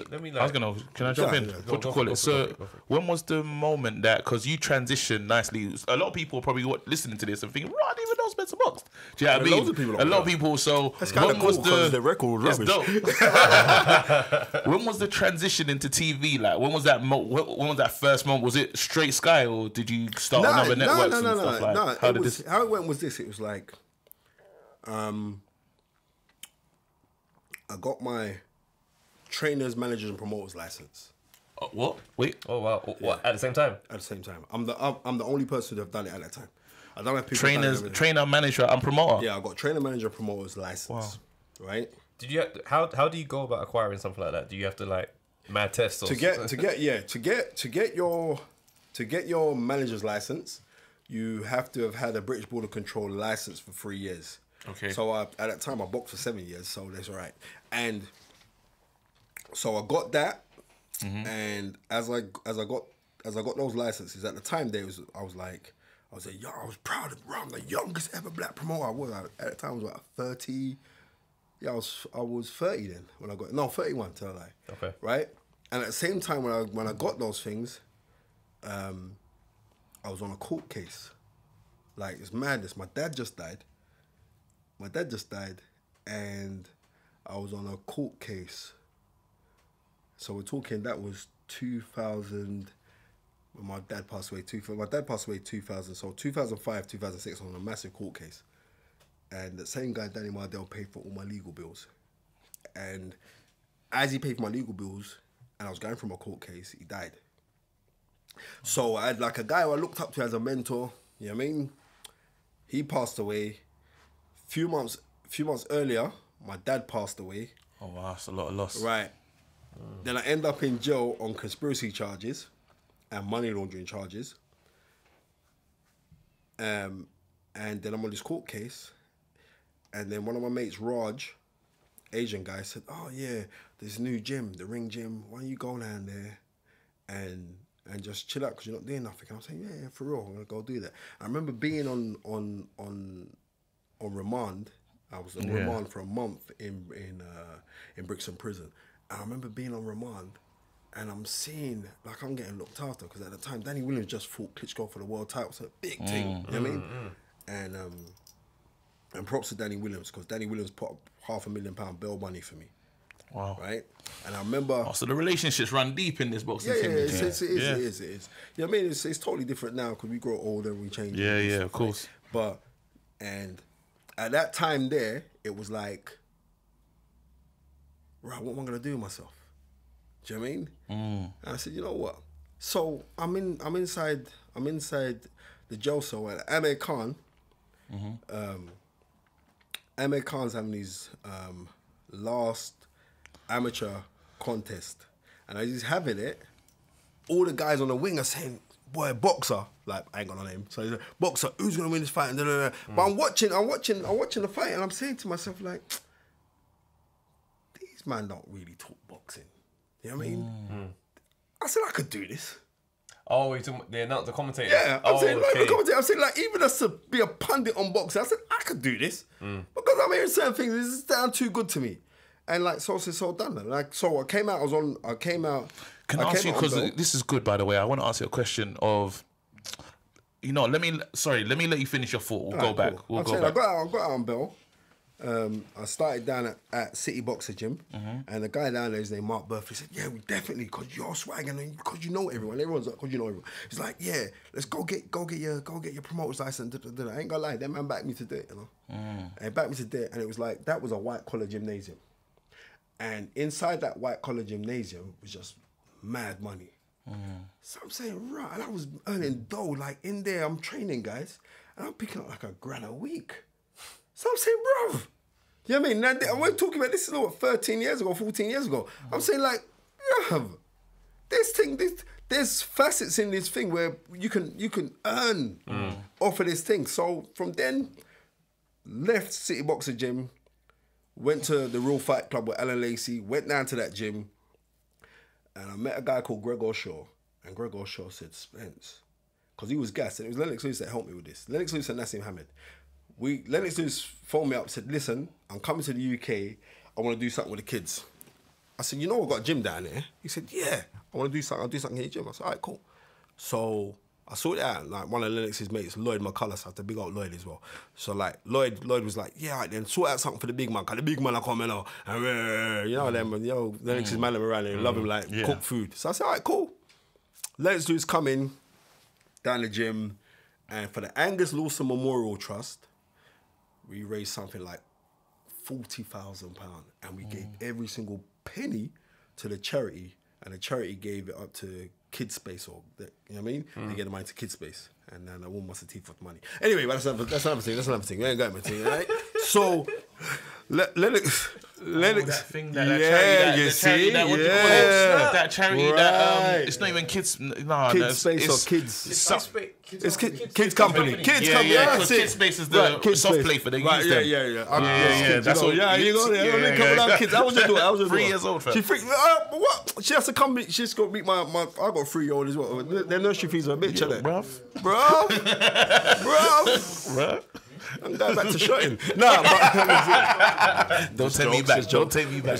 But no, I'm saying like, we did that, and then what happened was Lennox Lewis said, "Yo, you know the Prince?" I said, of course I did. So like me and Prince Nassim Ahmed and Lennox, we went out to eat. So I went to one of my mates' restaurants, and big up Martin Sapico, right? We went down there, and then like at dinner, Nassim said, Lennox, you know I had a thing, yeah? And it kicked off, bruv. I remember that argument about... Yeah, that was with me. So... That was with you? Yeah, it was with me, yeah. And it kicked off. So then... I was a youth here. Right, exactly, right? So it kind of kicked off. So Lennox said, no, Bridget, I forgot the gym. Nassim was saying he hits harder than Lennox Lewis. Yeah. And this argument went on for time. It went on for time. And then they went to the gym and they had a little friendly little muck around thing. It was a little jokey-fied thing. But... Oh, you got to see that as well. No one else. No, it's me, myself. Big up CK Flash because he was with me as well. That's right. You know? Yeah. See, me and CK Flash. So like me and CK, and the maddest thing, because me and laugh about that, because CK come down. I said, right, CK, come down, man, and come have dinner with me and Lennox. And he's gassed, like, right, what? I said, yeah, come, man. I'm on Bridges restaurant. Yeah, I mean, all now I ain't paid the man for the food. Right, I'll be real, 100. Shut your mouth. I had Lennox Lewis and Nassim Hammer in your place. That's the payment. That's the payment. Take pictures and put on the wall. I mean, Martin Sapico was in America. He phoned me. The guy owns the restaurant. Nah, you're taking limit. I said, bro, do you know what I did in your place? Bro, you should pay me. Anyway, it's a heavyweight meal, though. That's a lot of food, though. That's food, fam. I'll be hurting inside. Bruv. So they did that and they come down, but then Boxing News put that on their front page. Oh. And then off of that, that's when everything just went nuts. So then I was training a really wealthy guy called Gregor Shaw. He said, I could give you something on tax breaks. Like, how much money would you need to go do this boxing thing? I said, boy, I don't know. I'm saying like, I don't know, about 60 bag. He said, yeah, we can try to sort out something. So then I had a guy, Kieran Baines, who was bona fide. I love this guy. He went out to Australia to live his back now. Like, Kieran said to me, yeah, let's get into this boxing. Because he was the guy that got me into Setanta TV. So I got into Setanta. Remember Setanta? Oh, yeah. So I was doing Irish, right. were they? Yeah, Irish team, yeah. So Setanta Sports really kind of gave me my bus because Setanta were talking about this guy's incredible, like Steve Bunce's word. This is not why you said, he's got encyclopedic knowledge. Fancy. You know what I mean? So then Steve Bunce comes kind of put my name out. You know what I mean? It's kind of cool because I still got them things on YouTube. So when people say, you're not knowledge, just run that dumb plate to them, right? So then... dumb plate. Yeah, you have to run that one, man. Yeah, my one's there. So them man raised me up some mad dough. It was like, they raised up something like £3 million. But then like the chunk of the share of it is like 500 bag for me to start over like for a 2-year process. And then I just started to get fires. And it started to build and build and build off of that. Then like Darren Hamilton become British champion. Darren was sleeping on, Darren Hamilton was sleeping on my sofa in the gym. Wow. He's homeless. Come down from Bristol because some guy tried to pop him. And like, and now, you know what I mean? He turned his life around because he's got that mantle now. He's a personal trainer picking up a couple grands a week time because he got that accolade of saying, right, I was British champ. You know what I mean? So loads of things. The White Collar Show at Troxy. That's the one I did years ago. That's the first one. Okay. In 2011. But on Bad Boys, yeah? Yeah, Bad Boy Promotions. Right. Yeah, so, she's a lovely lady, man. So then Darren did that. Then like, you know what I mean? Troy Turnbull, he was a featherweight. He won the prize fight. Then Larry Kandawa had like two professional fights. Went into prize fight, one prize fighter. Then there was just this mad buzz. So this is like 2012. So everyone's like, boy, things was just blowing. Because I'm like, and my shows, you get on YouTube now, they were like dances. Brother. Everybody would come out to it. Like I used to have more girls come out to the team than guys. It was ridiculous. And I raised up all of that money, and I was like, right, what else are we gonna go do there? So off of that, everyone's calling your name. So what happened was 2012 Olympics, John Joe Nevin versus Luke Campbell for the featherweight final, right? No, right? And they didn't, it was bantamweight final. So big up Matt Christie from the Boxing News. They were ringing around saying they needed someone to come in the studio. Oh, wow. Right? So they ring Boxing News and Matt Christie's like, you get Spencer Fearon. It's like, his knowledge is ridiculous on this game. Get him. So at the time now, my missus went away for the weekend. Yeah. And she took my wallet. So for that whole weekend, and it's a bank holiday, I was talking about a mistake. I didn't have no money, right? And it's a long weekend because it's bank holiday weekend as well. So then let's say like internet banking weren't even heavy back then. Internet banking one day, 2012, 2012, bro. Right, you know that. So I said, right, you know what? I'm broke for the weekend, bro.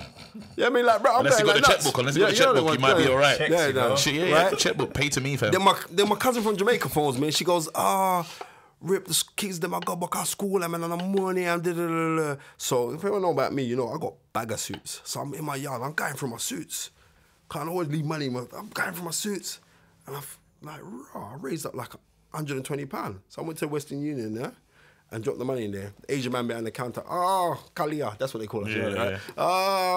Mr. Boxer, look, why didn't you tell me you're giving me all this ruffled money? You should have just told me, and I'll just send it for you. But, you know, my dad always said, don't take nothing from no one. You know what I mean? So I was like, nah, it's cool, don't worry about that. That's to keep your credit. Right, I said, yeah, you know that one, you keep that shit. So they gave him the money. As I walking back home, I get a phone call from the BBC saying, Spence, would you like to come in? And so I said, well, how much money? I'm broke, you know, right? Remember, it's a long weekend. I'm saying to the man, like, how much you paying? They said, we can pay you £1,000 to come. I said, £1,000 for me to go on BBC? He said, yeah, all right, cool. I said, look, if you give me cash, I'll take £700. That's negotiating like that, man. Negotiating. No, and the woman I think said, yeah, cool, come and do it. I'll come down there, and bruv, I was showing off. When I was on the thing, I ain't gonna lie, I just went in. I was talking things like, don't even have to concern about anything else on there. But I was talking, I was bringing out facts, I was killing him with it. And then off of the back of that, there was a guy at Sky, there was a guy, Charles Lawrence, I have to big him up, he's no longer there no more. But Charles said, yeah, we're doing a pilot for a show on Sky called Toe to Toe. Would you like to come in? So in my mindset, I'm saying, yeah, brother. Got Sky have big money that day, you know. I mean, bruv, £50. £50, brother. Listen to me. They gave me, are you listening to me? They said to me, it's a pilot. I could talk that, man. £50. Are you listening to me?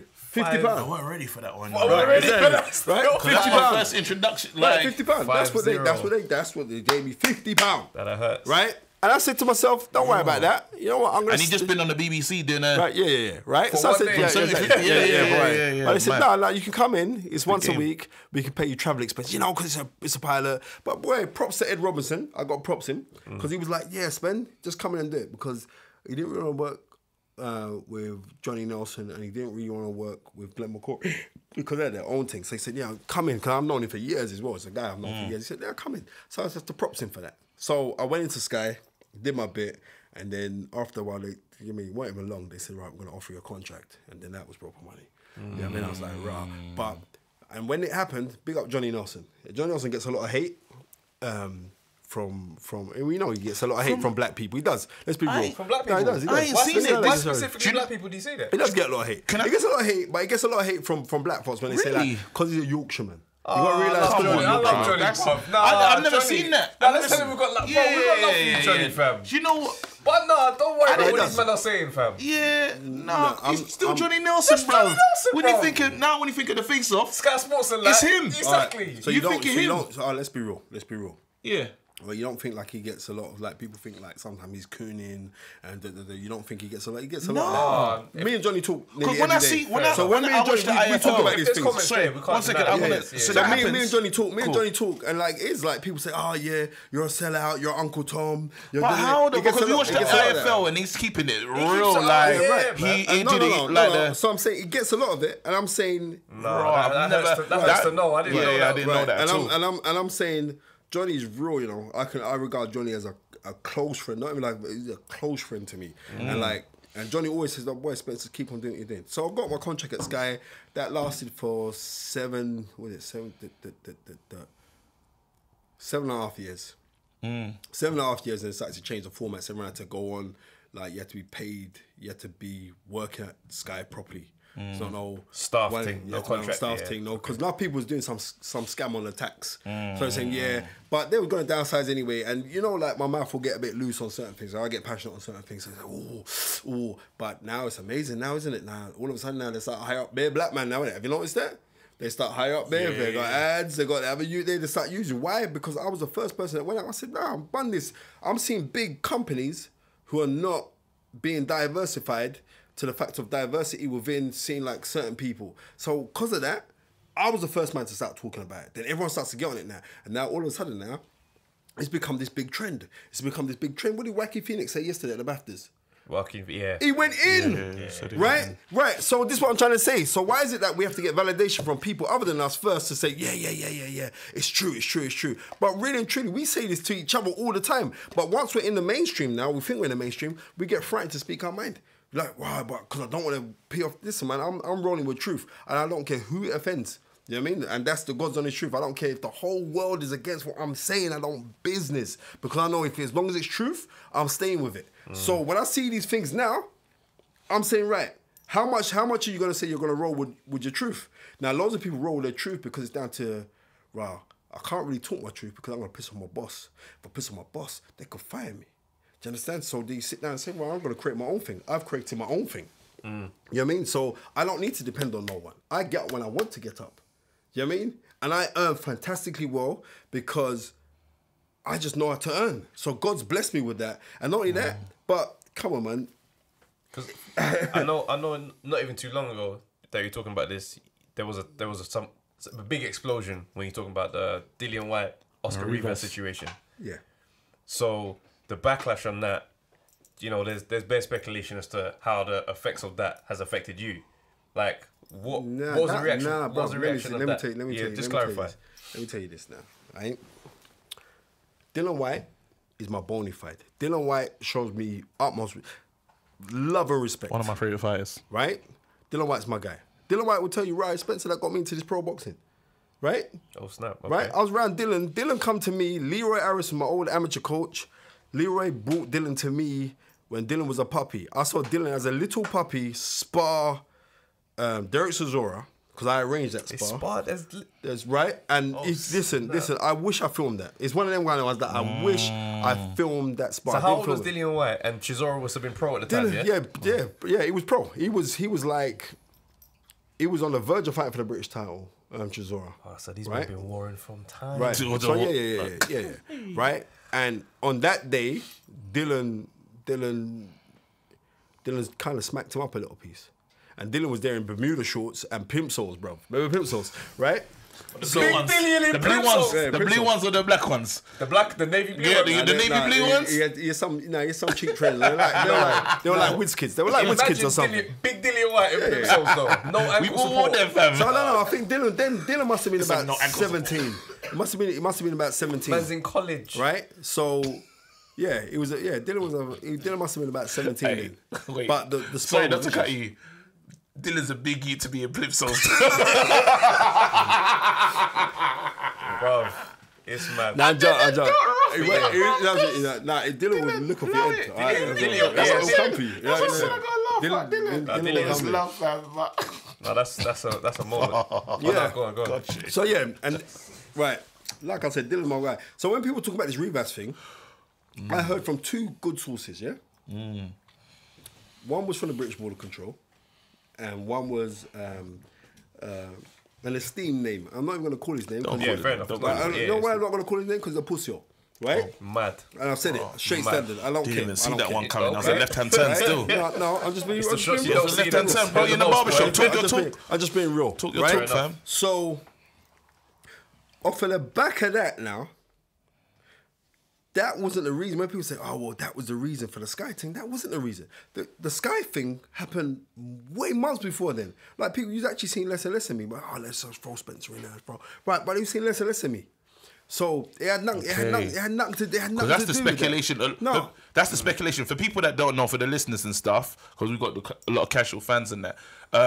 Just after the Rivas fight, you know, Dillian and everything that came out about that, you were on IFL TV. And you made a comment saying, Rivas... allegedly. No, quote me correctly. I said he allegedly felt this. So don't throw stones at Dillian Whyte. Right? This is my talk. I said, don't throw... If you live in glass house, don't throw stones. Right? So I'm showing you, I'm back in Dillian. So like... And then people thought, just to give them more... people thought that was the piece why you left... Why the relationship with Sky... It happened, right? The relationship at Sky was getting kind of rocky... From, and I would say it was more like every time I'm coming in, it's like I'm getting tested.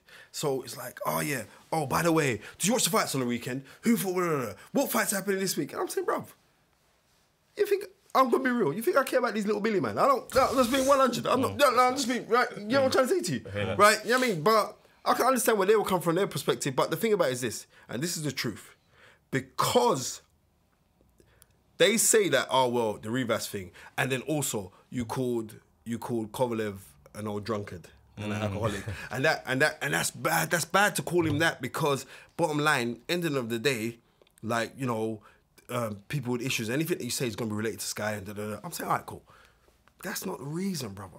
I'm telling you now, there's an IFL video with myself and Umar, who's in some nonsense right now. We get that right? At the moment, right? Check this one out. Check this one out. When I stood up and said, it's bullshit about the lack of diversity within TV, media, especially boxing, right? And I called Eddie Hearn on this one. And it's got me having nothing against Eddie Hearn. Me and Eddie Hearn are cool, you know? Right? But I'm saying, hold up a second. Your two biggest commodities in sport, yeah, is Anthony Joshua, yeah, especially in this country, and Dillian Whyte. So what I'm saying is, I like to see that replicated in the boardrooms. Like, all of your guys there, you haven't got, and like people, and then man, some little idiot come on saying like, oh, but you have to look at it like at the country of what we're living in, and there isn't that many black people in the country to be in those positions. No, but the two biggest earners are two black men. Now, me personally, I'm trying to say this: if I was running something now and I had two Asians, yeah, who are Oriental Asians from China or Japan. Me personally, and I'm making mega money from them, just to balance it out, I would go get a couple of Asian man to, what do you think that'd be like the kind of right thing to go do? I would go and do that. They say, no, well, you shouldn't have said that. And you also said it when you was at a Matchroom show. So from then, man, they were carrying feelings. But I'm that guy. Listen to me. From the time I started working for MTK Global, right, running the foundation, things were starting to get a little bit rocky in there. You know what I mean? From the time I started working for them.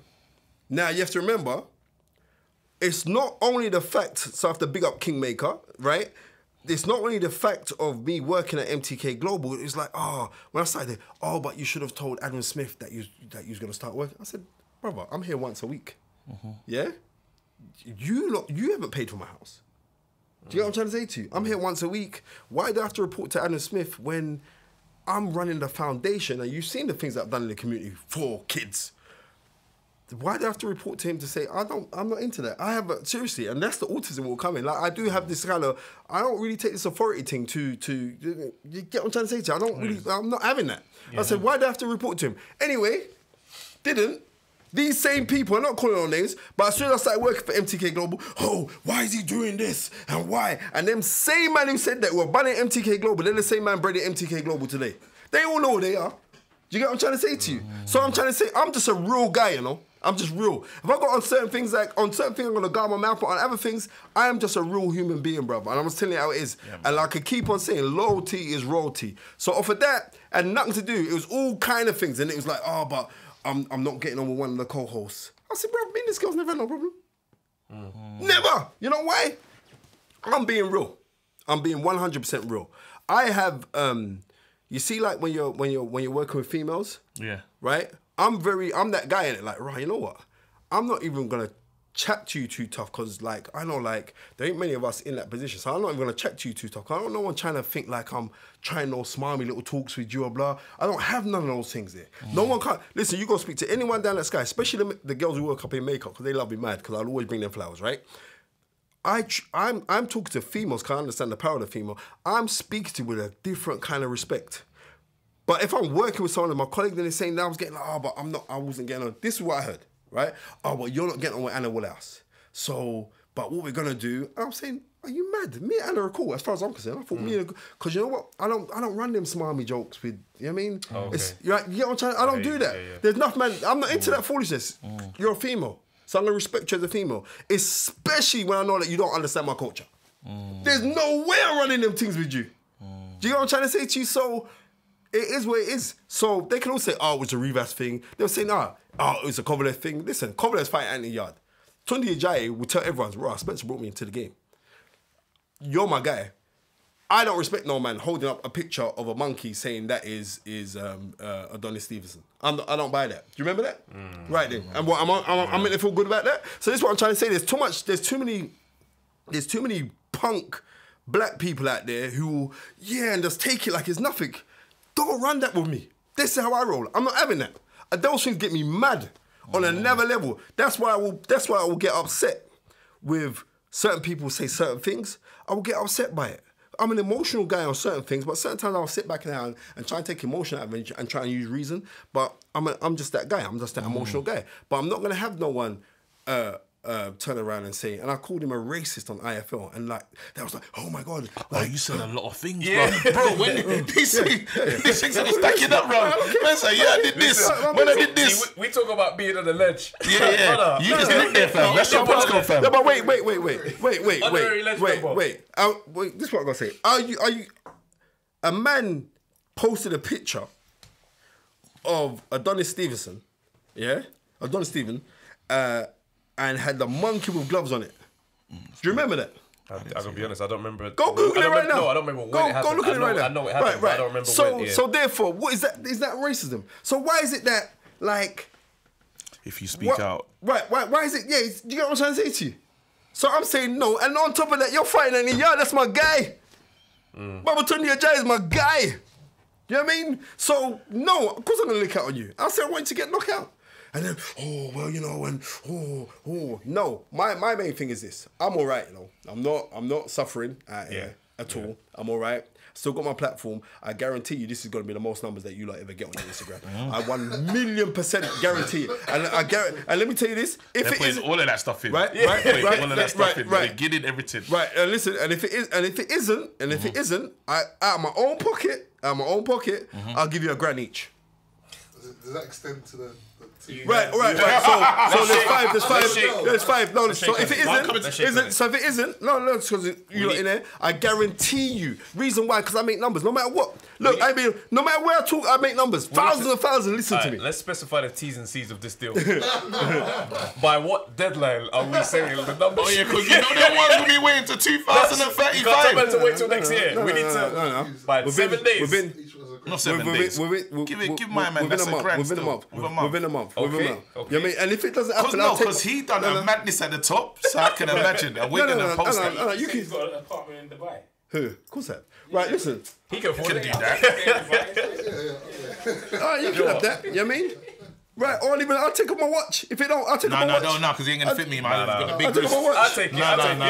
No. We see it. It's strong. All right, exactly. You know what I mean? He wants a jacket, you know? Right. Now you man are trying to collect. Listen, forget this. I'm saying he knows. Let me ask you something right now, yeah? All right, go on. So, you see, that David Walker fight. Yeah.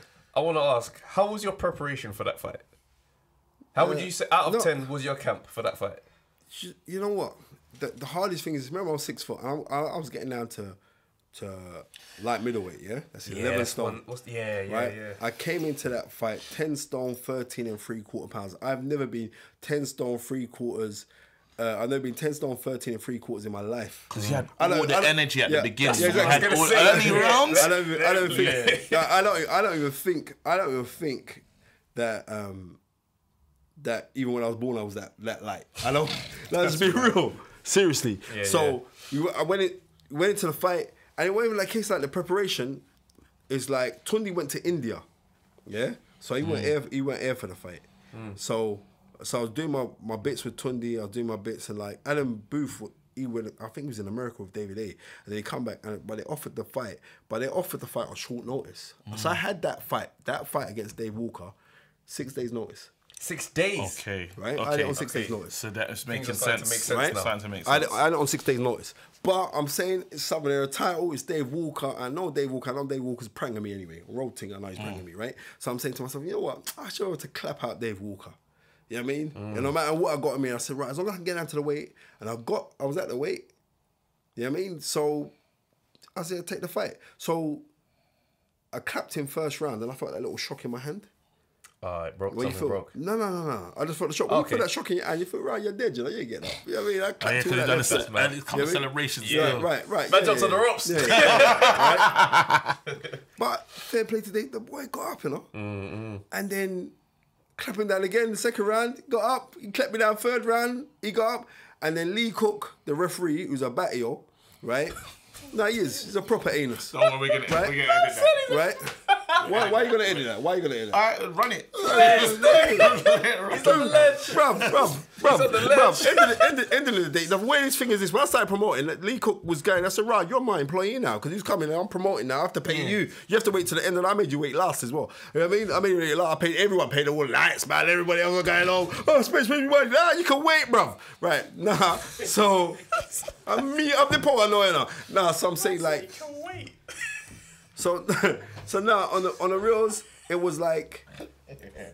You can see the money in his hand. Yeah. You can wait. This ain't going nowhere. Yeah, man. That's mad. What's the matter? I'm ringing KG. Look, bro.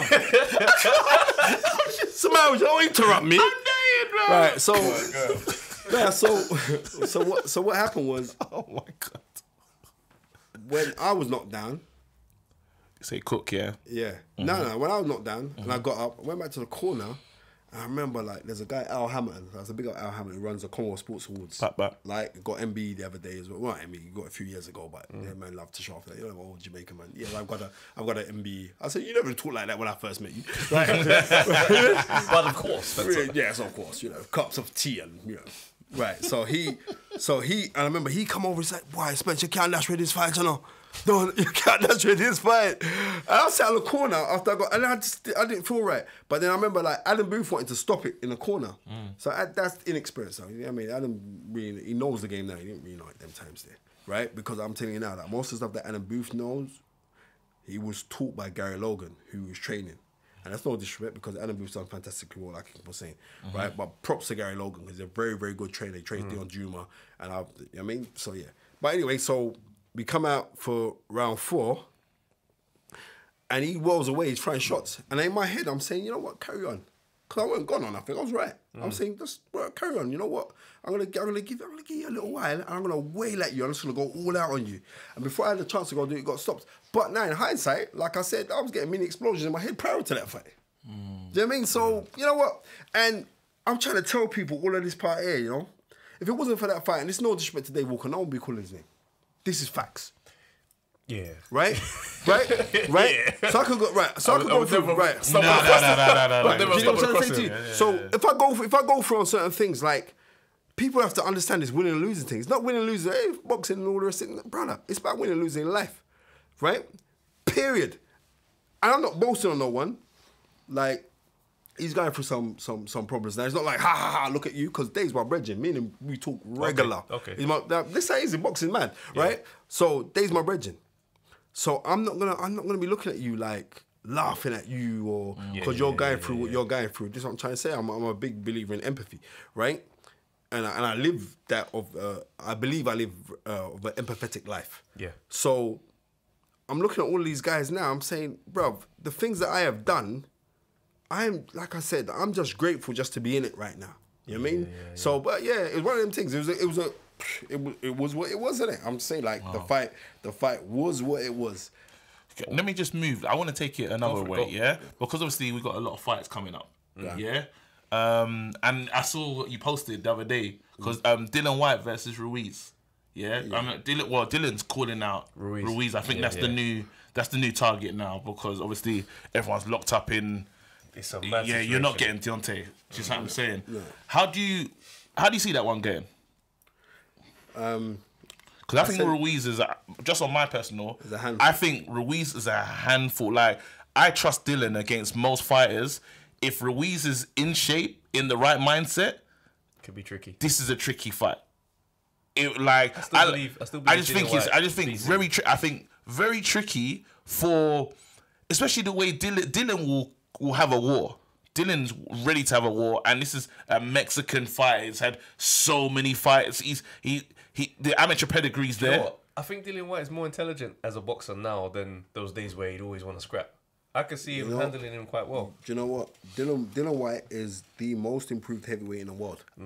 Right? Dillian Whyte double jabs, and he double jabs correctly now. Before he used to snatch the hand. Now he elongates the hand, he turns over the fist. He double jabs well. He's got one of the best punch varieties out of him and Tyson Fury.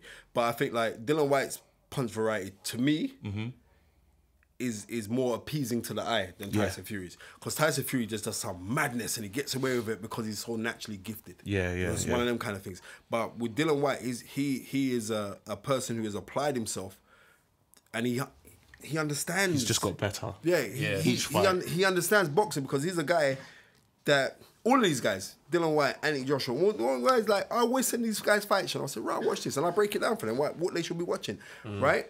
And now all of these little young fighters will come up now.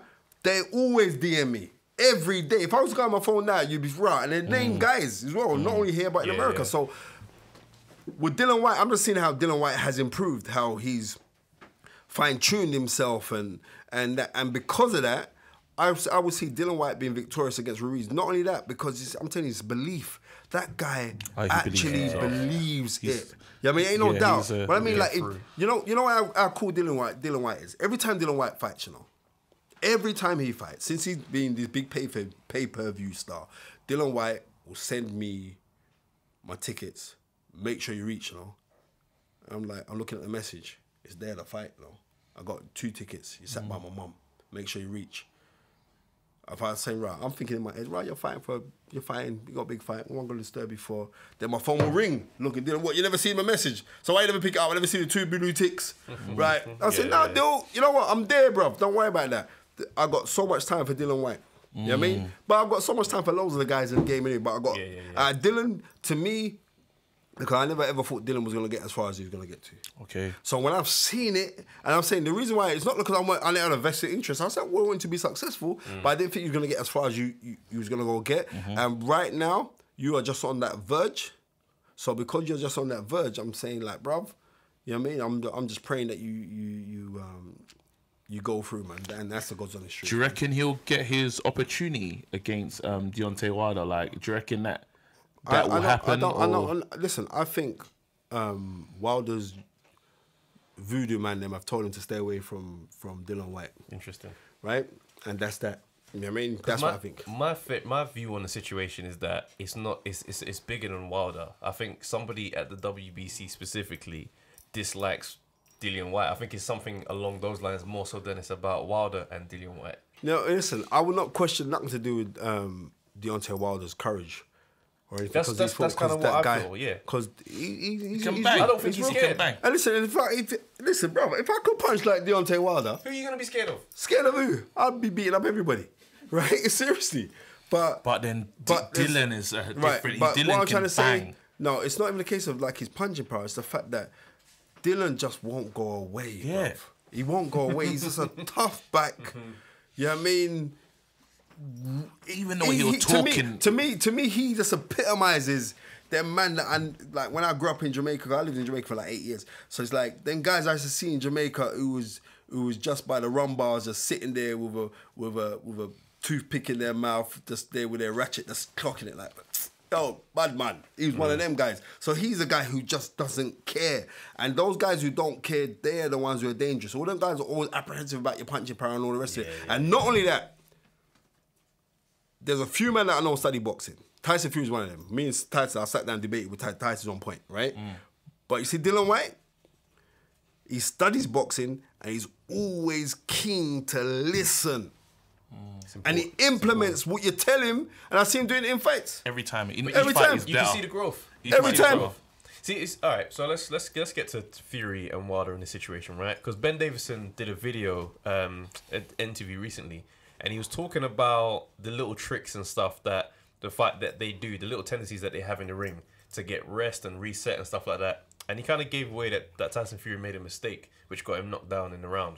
Where he says that for him to reset, what mistake did he make? He got clapped. He says he wipes his face. Get hit proper. He said his thing was that he wipes his face, and that's how he resets. So he said he wiped his face, and right after that, bang, you got clocked. So he kind of blinded himself and got tagged. Did he do that twice in the fight? I don't know. He did it in the second knockdown. He did it in the second knockdown. So I'm looking at, I'm thinking, do you think Wilder's skill set is kind of up to a place where he would have studied Fury to also know that that's his tendency and waited for that moment to bang him out? And I want to jump in as well, because obviously Ben Davison said he's not going to really talk anything anyway, but is it a bit nuts to mash up the man business around? See? A couple weeks before the thing, saying, a tendency that nobody would really notice that if you're not into boxing like that, and it's just like, now it's like, okay, you just give now him we're all looking for it. Is that nuts? What's your fault though? To be fair, what's your fault? Actually, Travis, I'm obviously, because you know them, man, and like, I'm just gonna talk from us, man, innit? Because we don't know them. Talk freely, fam. Say whatever you feel. I feel like it's snaky still. Yeah. Do you know what I mean? It's like you're in my camp. You know me inside out. He's not in his camp no more. But no, you were in my camp, so you know me inside out, right? And now you're gone into public space to tell man my tells, like when I do in poker, if I'm betting. That's what I'm saying. Like, so, get me. Yeah, exactly. My little tricks. That's what I'm trying to say. And it's like, to be fair to him, he mentioned something about Wilder as well, but that's expected. He said Wilder jumps up and down instead of side to side when he resets. And I was like, okay, now I'm going to look out for it. I didn't know. But the fact you're talking on your own man's tendencies is nuts to me. Because Tyson Fury, those things there, you've been doing for years. You're not just going to undo it in one camp. Oh, so I'm like... Well, I'm saying like... mad. I'm saying like the He's got a free heart, Sam. Boy. Yeah, well, I would have preferred if he never said that. But I'm saying, regardless that he said it, Tyson Fury is what you call a fighting man. So Tyson Fury's been, so I know what he's going to like, especially like with his dad John Fury, like, and him being a traveller. Bro, I grew around the travellers in the boxing thing, yeah? Travellers are no joke, you know. Oh yeah, no, they're serious. Right, they're no joke. They're no joke. There was a traveller site by my school. Right, they're no joke, bro. Always ready. They are no joke. Always. Brother. Right. Come on, it's done. Right. So I'm saying like, that man will punch up and change the dress, fam. That man will just move, fam. Yeah, gone. That man are just gone. Them man are gone. So I'm saying like with what Tyson Fury does, the trouble that Tyson, I'm telling you, see when you get a new trainer, yeah, for you to properly readjust with that guy takes 5 fights. 5 fights. Takes 5. And this fight, his fighting style, his training style is totally different. Well, the thing I know, Sugar Hill. I know Sugar Hill. I went up against Sugar Hill. Yeah. You fought him? No. My fighter went up against his fighter, and my fighter beat his fighter. Oh, snap. Right? Okay. What was his fighter doing? USA. No, Sugar Hill was smart. You know. Okay. Sugar. That's when I was. No, but I'm saying, does he train his fighter to be like a defensive, or is he come forward? No, he reads the game, but like I'm saying already. I saw that he had Charles Martin on his box, and I was like, that's not really the name to verify. No, but it's not like, listen to me. The fact that he's Manuel Stewart's nephew, yeah? Right? Remember, Manuel Stewart trains. Is he as good as Manny Stewart though? Because no. I'm just trying to say this. This is how it goes. Right? Tunde Ajayi's cousin Eddie is a wicked barber. He's ridiculous. His barber. He's like on point, like you know what I mean. But because he's a wicked barber, don't mean that raw. You know what, Tunde? I mean, I know you're busting the acting, but I wouldn't let Tunde cut your hair. You know what I mean? Yeah, no, everyone can cut my hair. No, I wouldn't let him. I still wouldn't let him. Trust me. He said them things about they might cut your throat. But I'm trying to say to you, like it's one of those kind of things. So people get gassed up on these kind of things. But he knows his bit. But it's more to do with the fighter's confidence. But like I said, the person who mashed up that relationship between Ben Davison and Tyson Fury was Freddie Roach. Freddie Roach. It's them comments after the fight, innit? It's them comments, it's a bitch ass move by Freddie Roach. The seed, man. Right, come on, he planted the seed. They brought him into the corner and then he left talking about oh, yeah. There was a lot of... Yeah, do the words. Right, see, all of them kind of... That's the guy who planted the seed. But I'm saying the trouble in this fight here is like, Deontay Wilder didn't know how to throw his right hand properly. He didn't throw his right hand properly. And I remember Teddy Atlas was saying the day that guy learns how to throw the right hand correctly and sit down and get the full turn and the pivot on the waist, it's gonna be troubles for man. And now if you go look at his last 2 fights, the guy has perfected how to throw the proper straight right hand. But what he does, he has to throw the jab, then throw the right hand. But the right hand's not, before he throw the right hand, it'd be up here. Now the right hand's coming from here, so you can't see it. See, when soon you see this, you know like what's coming for you. So you can say, right, why comes Tyson Fury's a defensive genius? Because all Tyson Fury's are going to look in at every time this arm moves or that arm moves, I know something's coming at me. He's going to use this arm or that arm. You know what I mean? So with Deontay Wilder doesn't have a left jab. He doesn't have his left jab, and he throws it from down there. He kind of like it's like something. Yeah. So it's not from here, and he go pop like he front it straight like a Tommy Hearns or like former light heavyweight champion in the 70s, Bob Foster. Bob Foster, you guys want to know how to throw a jab? Just watch Bob Foster. Bob Foster. I'll be watching him before I come to the gym, fam. 100, right? Bob Foster's jab was like an arrow. So those kind of guys, and like these guys were same kind of build as Wilder. As Wilder, they were slim frame guy. Tommy Hearns, slim frame guy. Deontay Wilder, slim frame guy. If you go look at him, you think, look on this. Like a basketball player. But then when you see his hands, you think, I don't know why you're clapping at man like that. And not only that, but he believes in himself. But as soon as you can throw that right hand straight, it's going to be trouble. And the thing about it is this, in his head now, is he's saying, I'm just going to go for Tyson Fury. But I'm saying, like, for skill and ring generalship, Tyson Fury is meant to twist him up. But he's meant to twist him up. But in saying that, those last couple fights, that Warling fight that you had and that, right? So, yeah. He hasn't looked great. Right. Yeah. He ain't looked great. But it's the wrong kind of competition. Right, You're not going to raise him up his game. It wasn't. But you see, this fight here, he knows what he's up against, you know? Because he knows, Deontay Wilder never even licked me good and had me down.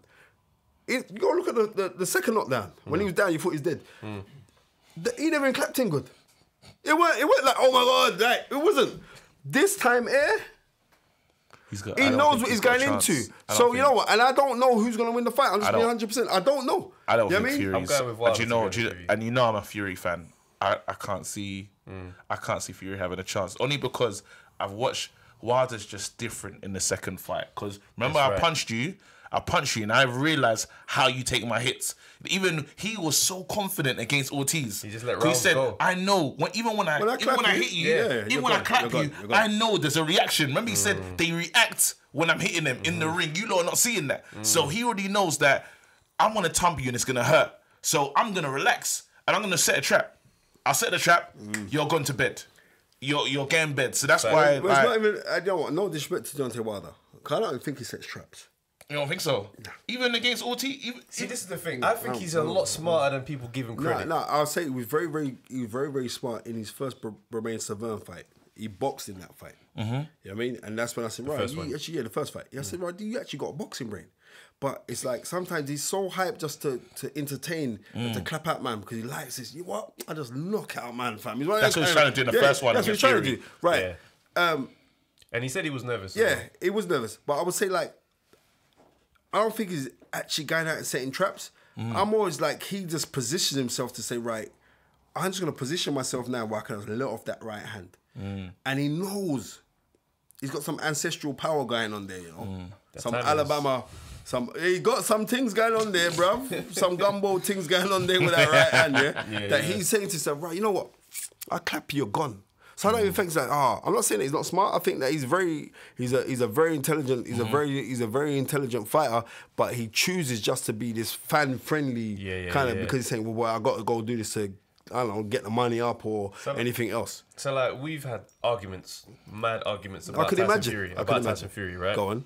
Now, me, I respect Tyson Fury's skills, right? I think he's a great boxer. Yeah. But I don't know if his career thus far justifies the GOAT status that some people want to put on him. Who's putting the GOAT status on him? Who could dream of putting GOAT status? GOAT status, when you are something, GOAT status when you got great men like Joe Louis, you got great men like Jack Johnson, you got great men like Muhammad Ali, Larry Holmes, you want to go through the whole list, Rocky Marciano. Who could call back GOAT? Who puts the GOAT status on him? The GOAT status has to come from the fact that the man beat mental health. The GOAT status has to come that the man, after beating Klitschko, right? After beating Klitschko when the man was unbeaten for nearly 10 years, that he went out there, beat Klitschko in his own backyard, and he banned up Klitschko as well. He said, bruv, he come to the thing, tell him, he said, no, it's like Fury, I work with the thing, you know. I said, he said, nah, Fury turn up. What Klitschko does, he gets these high over padded opponents. No. The canvas is over padded. He trains on over padded canvas. When you step on it, it's like you're walking through the swamp. So he gets your legs tied. That's how he claps out, man. All of these kind of things. So Tyson Fury come there. Dance. He said, nah, bruv. Said, change that. There was a woman at Mick Hennessy went and they said, if you don't change it, we're going home. Rago, this is a few hours before the fight. No. That's mad. Right, this is a few hours before the fight. They said, right, we're going home. Tyson Fury, forget this, I'm going home. That man change up the thing for us. That man wanted him fighting on a bouncy castle. Right, exactly, yeah. You know what I'm So, all in, see, I'm just dropping this, right, you know that, kids place. Yeah, kids place. I'm not bringing you, we and our kids are going to have a play day, right? So, all of these kind of things, he said, bro, don't try to take me for no money. Yeah. So, all of these kind of things, so you have to look at this. I rate Tyson Fury. Remember, after that, Oliver Holt set him up, made out them comments that he said about homosexuals and aligning it with pedophiles and all the rest of it, and they demonized that man. They killed that guy, yeah. And at that time, publicly, on public platform, Big Sky and everything else, I was always defending Tyson Fury because I'm saying I know this. This sounds very ring kind of true to like me being a black person. You're getting a murders right now because you're a traveller. I know this for a fact. You know what I mean? And when you're around, and that's that. I've said it. I'm not taking it back. You know what I mean? And that's that. And they know it as well. Because they say, oh, well, you said what you're saying, but... And they demonize that man. Then the man, what did he do? He brushed himself off. The man got up to nearly 30 stone. He cut down on the weight. The man was saying that I'm going through mental health. And the people say, oh, he was using the mental health as a get-out clause. No, he wasn't. I've been around Tyson Fury. The man had mental health issues. You could tell it. You could look in his face. You see, the man had issues. Do you know what I mean? So then what happened? The man brushed himself off, signed a deal with MTK Global. Props to MTK Global, yeah? Let me tell you this now. Because after the fight, he signed that $125 million deal with Bob Arum. That was done by Sandra Vaughan and Bob Yalen of MTK Global and the Kingmaker. He signed that deal. He revamped himself, cut down on the weight, took things serious, started to show his compassionate side. All the rest of it, nothing but props to Tyson Fury. You know the reason why? Because I know... And I know every man in this room also knows what it's like to be ostracized. We know what it's like. But when you try to explain to people, you're the one who's got the chip on the shoulder. So props to Tyson Fury. No way. Tyson Fury's my guy. So he says from a... I ain't going to argue that way. Yeah, you can't. I like Tyson Fury anyway, so... but I didn't even know that part about the ring. That's wild. That's right. But they do. Listen, the Klitschko's very. Listen, it's a business. They would do this with loads of guys. Everyone, you go speak. Get Derek Chisora. I'll give you Derek Chisora's number. Get Derek Chisora on the show. He'll go tell you about the skullduggery. You should have asked Tunde Ajayi. The skullduggery that went on when Derek Chisora went out there to fight Vitaly Klitschko. Yes. You know what I mean? It's big skullduggeries that going out there. That's how they got, because they got the monopoly on it. Because they brought the heavyweight championship. They killed it, bro. Right to the Ukraine and to Germany, and they smashed it. That ain't props in them, because I'm not saying they're not good fighters. They made their peace, right? But they made their peace. But they would always get. Like, you go speak to Hassan Ratman when he went out there to go fight Klitschko, and all the skullduggery that went on there. There's a bit of skullduggery. So it's not no level playing field. It's out there, you know. That's why David Haye lost, bro. No, David Haye, no. That's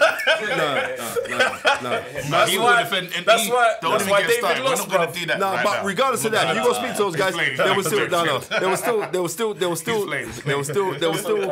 There was still skullduggery that went on there. Hence why. Do you remember when Davis went into his ring entrance and it took long? Yeah. Like they did all the fanfare and everything, and it took long because him and Adam Booth, they were like, F this, man. Them man are trying to, because that's how it works. See, okay. Right? So it's better, but that's interesting. Those little demonic things, they don't really happen over it. I haven't seen none of that happen over it. I ain't seen the little skullduggery, what are you laughing at? No, you know what it is? Now he's got that, yeah? No, he's going to use that. Next time we have a debate, yeah, he'll be like, bruv. Skullduggery. No, do you know what it is? Because I read a blog online about that fight, and he's talking about how he was getting injections in his foot to deal with the pain. Yeah, cortisone. Getting cortisone injections. Okay, so that was still happening. Yeah. Okay, cool. I was just freaking raw. Okay, it's changed everything. Alright. So we were debating last week, yeah. You saw it on our page, that a fantasy fight between David Haye and Frank Bruno. How that would go. I said what I said. And I've been talking to people all week about what did you say? I said, listen, one thing about Frank, he'll go to like the depths. I'm saying what's that? I won't say just endurance, but he can take a punch. Do you know what I'm saying? He'll go to war, and he can punch both hands. He's got knockout power in both hands, is what I was saying. See, my thing with that is I've just seen an amazing, like, just mad bravery, taking fight. Even when you take Tyson coming out of jail, yeah, you're saying to yourself, hold on, like, I know Bear Man wouldn't take that fight. Especially, he's a hungry man that is coming out to prove himself and say, listen, I'm going to make up time for what I lost. Let me explain why I feel like Frank Bruno couldn't beat David Haye. Because Frank Bruno, in my opinion, had all the tools to be a top elite fighter, but mentally, he wasn't that guy. That's not true. I feel that's my opinion. Did you not see his fight with Oliver McCall? Yeah, and I did. I watched that. I watched that at the time live as a youth with my dad. Right. And I remember watching that, and yeah, that was a great fight. It was a great performance. But there were times in Frank Bruno's career, like for example, when he fought Tyson, he should have beat Tyson. Why should he beat Tyson? I felt like he caught and hurt Tyson, and was kind of stunned that he was about the first fight. Yeah, and so the first fight. This I'm ready for you. First fight was February 25th, 1989. See, this is the knowledge. I love when you get to this bag. I when I said the date, I was like, raw. When he caught Mike Tyson. Mike Tyson was coming in, and he catches him with he throws a left hook, catch him with a left hook. Yeah. Tyson was trying left hook, and and Bruno hit him with a left hook. Yeah, that stunned Tyson. I want people to realize this: Frank Bruno could bang. Thank you. Of course, I know that. No, you're saying, of course you know. No, I do know. I do know. Bro, seriously, you know what? Because you grew up in the David Haye time, so you're thinking like David Haye. I watched that fight live, How old are you now, Travis? How old are you now? 32. I watched that fight live with my dad, telling you I've been watching boxing for a minute. So his era is not new to me. No, understand it them times. Nah, you don't question my take when I watched it live, bro. Bro, that's what I'm saying to you. Remember, he was understanding fights when he was 4, you know. I hear that, fam. I'm not saying I'm competing, but I'm saying I watch Frank. I'm saying I watch Frank. So in my opinion, I tell you what you do. I'm gonna I want you to go use some next fight. I didn't want to go talk about the Bruno thing because I left my essay on your page, right? This is a bad boy essay. Right? Do you know how proud I was? I saw that. I said yes. Nah. Right. Even on the show, I was gonna say, call Spencer. Right. Now I'm telling you now. Right. This is my opinion. Right. Go and watch how Frank Bruno was handling Lennox Lewis. I seen this. I seen it. And you know what? There you go. Frank Bruno would be a nightmare for Anthony Joshua. Oh, see, in my opinion, I view Anthony Joshua as an improved version of Frank Bruno. Well, no, but it's not though. Before the Ruiz fight, I looked at him as more improved. No. How is he? What you're saying? He's more of an improved fighter. You got to look on the Ruiz that boxed Anthony Joshua in the second fight. Wouldn't beat Oliver McCall. No, let's agree. Do you reckon the Ruiz in the first fight would beat Oliver McCall? No. Okay. No way. Because I think the Ruiz in the first fight was better than the second fight. Yeah, I know it was, but how would he beat Oliver McCall? Oliver McCall had a granite chin. You couldn't move that guy. Yeah, for real. Even when he's had mental breakdowns in the second fight with him against, right, you couldn't even move that guy. So, no, but it's opinions, isn't it? And it's not mean that I'm right and you're wrong. I'm just saying, like, what validates me to say I believe that Frank Bruno would have beaten David Haye, because at the time, I used to do debates on my Facebook all the time. That's all the time I used to do debates. And everybody was like, nah, Frank would have done him, because you got to look at the wins that David Haye... I saw David Haye got hurt by Monty Barrett. I'm not knocking David Haye, because David Haye is one of the greatest cruiserweights of all time. That's what I was going to say. Right? A cruiserweight team? Yeah. What? It's finished. There's no discussion. Bro, as a cruiserweight? There's no discussion. Right? No one is talking about him as a cruiserweight. None. This heavyweight thing is different. Right. Okay. And that's what I'm going on. That's all I'm going on. I'm saying, like, if Monty Barrett could wobble you, and I was there... Mad. Right? No, he floored him. She floored him. And I've never had a fight. It's mad still. Exactly, it's mad. It's proper mad, bro. I don't see how Frank is putting him together and landing on Haye. Haye was very elusive. Frank was very stiff. No. You see, you know what? You're over. Let me tell you. You know what? Maybe I'd have agreed with you a few months. No, I wouldn't have. But I wouldn't have, because I was studying Frank Bruno. I was just watching a couple of his fights and I'm watching Bruno. Right? Okay. Bruno was stiff and lethargic on certain things. I agree. But he could bang, and he was schooled with that jab. He had a very, very good... He was out jabbing Lennox Lewis. Are you listening to this one?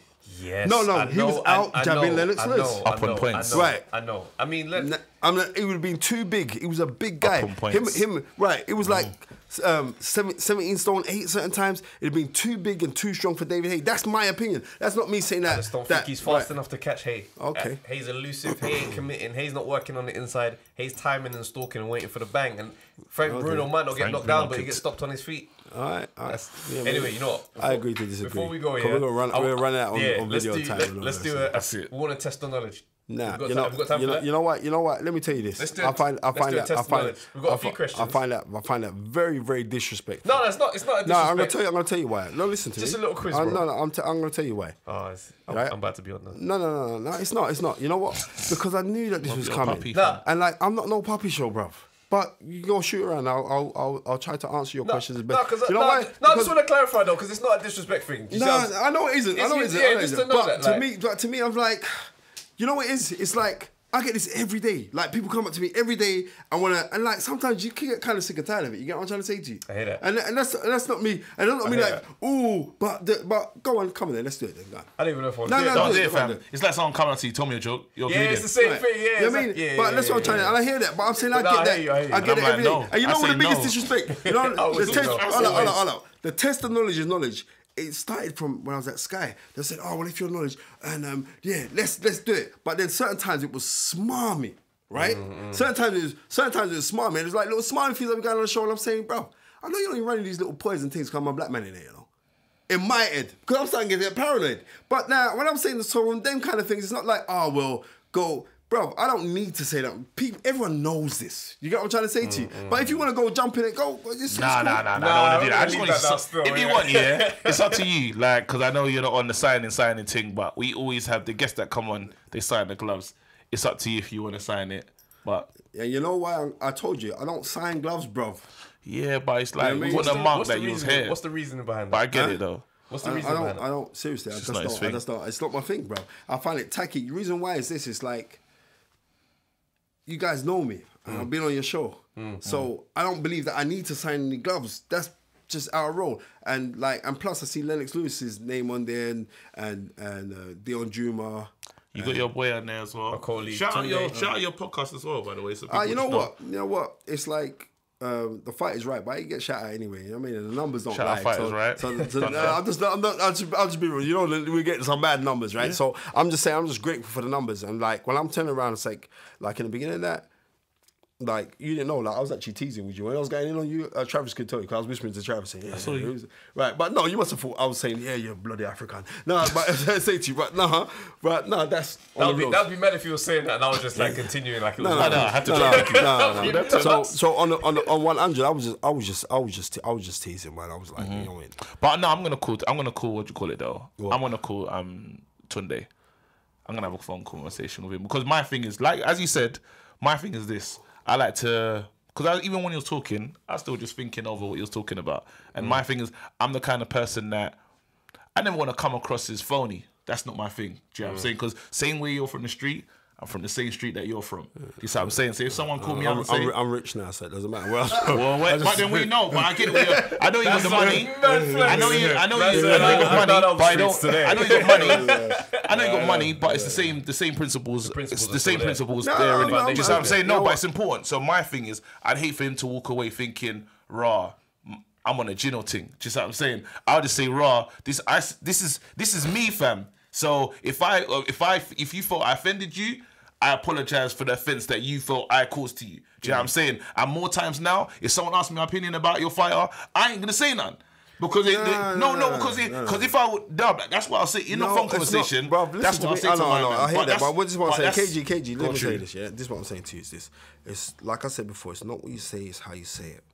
But it's me though. But that's what I'm saying. So I don't even change. It's me. When you say like it's me, I don't even change. This is me. Like this is. So do you talk like that to your missus? I talk like this. Everyone knows me, fam. No, he's not even lying. I talk like this all day. Ask anyone that knows me. This is. Bro, we just made love like wicked, fam. Do you know you talk to your missus? Ask them.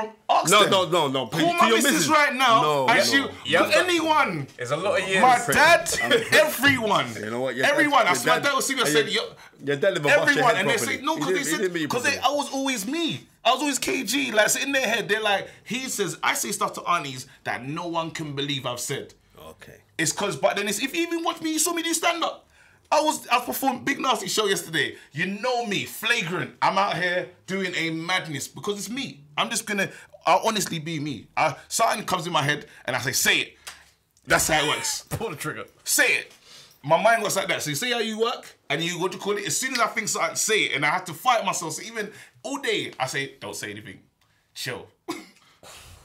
I tell myself sometimes, or my wife will be like, she tap the leg. Don't do it. You see what I'm saying? So this is me. I'm me. That's the honest truth. The truth, like the convo, this convo today, truth. And the things you like, especially how it started, it's been insightful. And then further digging deep into your story and the relationships, like the Danny Williams situation and how deep that went, and just certain things. We're understanding the code. He has a code that you're explaining. And it's clear. Do you know what I mean? And where we've stepped into this world, and you're now telling us, it's like, okay, it's insightful. And I'm learning that to hear. So that's the energy. Like I'm saying, man, props like to the Undefeated. And that's on the reels. And the reason why I'm saying props, because I'm seeing what you guys are doing. So I'm seeing guys trying to go out and do what they're doing and everything else. You know what I mean? So props anyone who's out there doing their podcast. But I'm saying if you are really want to do a boxing podcast, then my thing to you guys is go study history. You know what I mean? Because trust me, and you don't see, like, before I could like take offence, like you're seeing these young youths come into this thing and and all the rest of it. And I'm saying, well, what do you know? But I'm saying, like, most of these young youths, they bow to me. And that's not me being cocky, but they do bow to me. So when I see like Umar, right? We didn't get there still. We didn't get to Umar. Right? No, we could get to him quickly because you and you guys, I know you can edit and chop up things to make this into an hour show, right? Oh no, but we're gonna let this run. This is omnibus, right? This is EastEnders on a Sunday. This is the long one. I'm just being real now. Because you and Umar had a little. Well, not you, Tunde. My bad. Let me know. Tunde fired that block button. But it wasn't. No. But you have to understand. When Tunde's like, let me tell you, Tunde's a very, very good reader of people. You know, a very good reader of energies. If he's saying, right, that one's that guy there, that one there. So what I'm trying to say is this. MTK Global sponsor IFL. MTK Global. No, I'm just being real, yeah? See, MTK Global, they're the truth. Now, if I see any fighter, respect to their skin tone, you know what I mean, or their gender, I'm saying, if you want to get looked after, go to them. So, Coogan, through his hard work, got the hook up with MTK Global, right? Shout out Coogs. Shout out Coogs, because he's my guy. They're blown, right? Yeah, and they're blown. And when I'm saying it could happen to a nicer person, because it couldn't, because Coogan's my guy from a long time. He's my guy, right? I told you, he gave me the name knowledge, right? So you're bringing other youths in who are boxing fanatics. You know what I mean? Umar is a boxing fanatic. Yeah. We met him in Vegas. Right? Yeah, but he's still a little baby. He's a pup, right? Now, you have to realize, like, there's on certain things where on terminologies, right? We started our podcast, me and Tunde, right?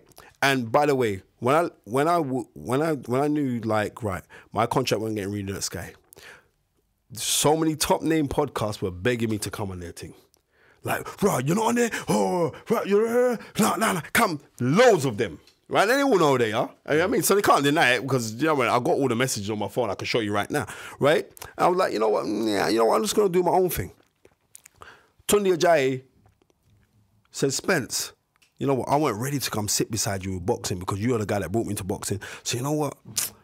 But now, with everything that's going on, I think it'd be cool if we just go do our own thing. What do you think? So you see, he's set up really well. He's got a born producer who makes so big up Gary Blake, because he makes adverts. Yeah, so it makes nice, and that is filmed in Tunde's house. Right? I want you to know, and by his coffee bar. You know what I mean? He's got a born place. You know what I mean? He said, yeah, come. I was like, all right, cool. So we started the thing. Now, it was a simple thing. In 1980, right, Marvin Hagler comes over here to fight Alan Minter. For the world title, right? Tunde said, while he was there, we're on show, we're just filming one shoot. He's like, was that fight Royal Albert Hall, right? But it's kind of just went over my head. So I'm like, so I want to talk about the fight. So then Umar, and the fight was actually at Wembley Arena, right? I remember, because it was disgraceful how Marvin Hagler was treated. That's when them little racist man started throwing bottles at him, and Alan Minter infamously said, I ain't never losing my title to no black man. Right? So you're talking about this, so we're talking about this, and my mind's just thinking about the fight. I'm talking about the fight. Anyway, done. Tweet out, so we put out a show. Now, the first thing, now, Umar's always running down Tunde for interviews and this. I want to talk to Andy Yard, I want to talk to Bilal, because Tunde's got his little stable of guys coming. He's getting very big now, right? His stamina for sales, right? Before you say raw, because everyone said, raw, the show was wicked, man. Everybody was saying it. You know what I mean? He's trying to correct a big man. I'm saying, bruv. You know what I mean? Like, no, boys, it was so, like, now, even though I could have taken it just because I know Umar, and like, I know Umar pretty well, like, meaning speak regularly, but Tunde don't take it like, Tunde's like, no, this little disrespectful you, but you're trying to correct big man. Before you come rape my thing, you're running, you know what I mean? And I'm agreeing with that, but I'm saying like, too much people like, it's like trying to get one over on man too much now. You know what I'm trying to say to you? So it's like, bro, know your place. But then, I think Tunde saw him recently, and he was going on like, because Tunde kind of hot him up now, he said, no, instant block. And everyone's, no, you're this, no. Right, and listen, I'm not into this social media age of trying to banter and all the rest of it, because that goes on this thing, and you guys will soon, because your thing's going to grow. After today, I guarantee you're getting thousands of views. You know what I mean? I guarantee on your YouTube thing, I guarantee you that you'll get more views than your Lennox Lewis video. Remember, I'm telling you this now. 4,000. Huh? Or 1,000. How much? Or 1,000 each. How much you get? Okay. Bro. Or 1,000 each. You remember you said that? I don't want to watch. No, because I don't even know what I need to get to. No, I'll tell you what. It doesn't move the same way, fam. I'll tell you what. It doesn't. This watch will be a budget for your house. It's on camera. I'm on camera. I'll tell you what. I've seen that. I'm on camera. I'll tell you what. Me. Right. I'm seeing that, fam. Right. So, I guarantee. No, we're not. I will not. Right. I'll fight you for it. I'm doing a 750 thing that he did, bro. I take the 1,000 or 750. All right, cool. Right. So I'm saying off of that now, we're saying, right, Umar, know your space. But then Umar used to do some work with what's his name? Kojo from Raps on TV. Right. So shout out to Kojo, right? So he used to do, but like what I've noticed is like certain people get into a position to look down on other people. Do you get what I'm trying to say to you? Okay. So, or they think they've reached certain places. So that's why I'm saying like earlier, I'm saying like, bro, certain man can't chat to me when it comes to boxing. Reason why? Because I'm talking with greats and talking with past greats, and they're all in my phone, and them man are talking to me, and we debate boxing. And I'm saying, rah, you know what I mean? One of the biggest men who I debate with is Lennox, who you got signed on there. You know what I mean? When I'm in the studio, would you hear he's phoning me? You know what I mean? So, and I know it's like, he's most probably getting some questions asked to him now. He's saying, well, Spence, what do you think about this thing here? You know what I mean? And he just put his Lennox Lewis reggae sauce on it and twist it up to his own style. But, you know what I mean? But they all do it. Him, Barry McGuire, I go through all of them, man. Johnny Nelson, all of these guys do it, right? So, when Umar's coming with them kind of things, they say, right, disrespect. But what I noticed about Tunde is this, you know, don't call his name or don't try to run up, don't go on like you're too big because Tunde's a powerful individual. I'm just telling you that now. So when I see Umar come with that, and then people drag him out the things that he said in the past, it's not that far back. Yeah. All right? Couple of years. Right, but what I've noticed about this here, and I'm just keeping it 100, them same men who are dragging it out on him, they'll try to drag out things on people who don't look like them. Period. I'm telling you this now. Right? So you're going to know the higher that you climb when you're going to start getting the criticisms and and all the rest of it. But what he turned around and said, don't go on like you're too big. I'm not too big for anyone. Listen, I reach out to anybody. Anyone reach out to me, I'm showing you love, you know. That's how it goes. You know what I mean? So them man, how they rode, this is going to be a valid lesson to him. And how he bounces back from this is going to be a big thing, because I saw the statement. As I was here, I was reading the statement. As well. Yeah, so I saw the statement. And it is them kind of things, because it was the disrespect to Tyson Fury. Now, you know you can't... Listen, Tyson Fury is a very emotional person. Yeah. You can't say you're in Vegas now to say you want to go be around Tyson Fury and talk to Tyson Fury. Tyson Fury's going to say, bun you, come out my way. Yeah. Do you get what I'm trying to say to you? The hardest part about it is, like, you see what happened with O'Hara Davis when he, like, would live up. Just even he didn't even know what was going on. He didn't even know. Let me just correct you on that. Wait, preface. I'm just saying. I'm speaking to man that was his agent at the time, yeah? Charlie Sims said O'Hara Davis knew what he was doing at the time. Right? So when I'm hearing this, I'm giving you inside thing. He said he knew what he was doing. Right? But I don't think he knew to level. To the extremes of what this whole thing was about. And because I was there when that happened. That was 89, right? Yeah. I remember that, because I was delivering newspapers at the time. I remember seeing the disaster of the Hillsborough tragedy. Yeah. You know what I mean? So, you know You know what I mean? So, but Ahara Davis knew. And that's that. Umar, but I'm not banning a fire on Ahara Davis now because I apologize for his foolishness, right? But I'm just saying. But for Umar, like, to have like, it was mentioned a few times in the tweets. Yeah. And Liverpool just have such a... They got a lot of fight fans just there. Well, who said about Liverpool thing? He said Umar said Umar as well? Yeah, you didn't see the tweets. Well, then, see what I'm trying to say? He said listen. Actually, I'm not even saying. Right, all I'm telling you is this. Let me tell you this. Let me tell you this now, yeah? Off of that, you're done. You know what I mean? You know what I mean? You're done. You're finished. It's like four times. There's 4 No.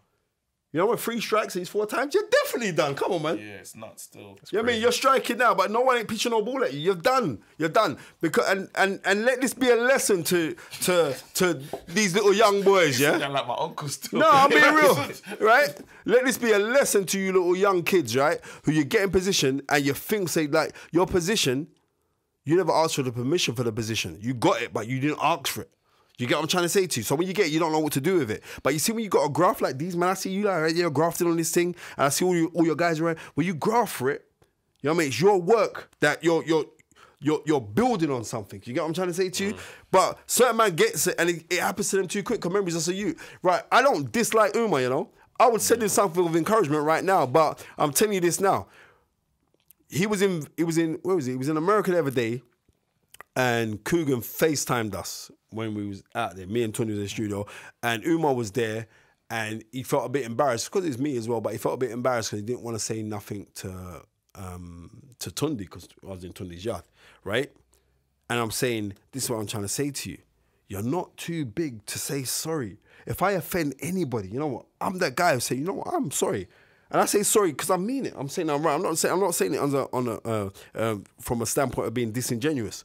So I'm not looking at what happened to Umar. I'm saying this how it goes. They will come for you. But you see when you design your own thing or you build your own thing, no one can't tell you not to come in or all the rest of it. So like what you guys are doing, you're building your own thing. Carry on doing your thing. But Umar, boy, you know what I mean? As they say in Jamaica, your free paper's burnt to a cinder. There's no comeback from this. On that.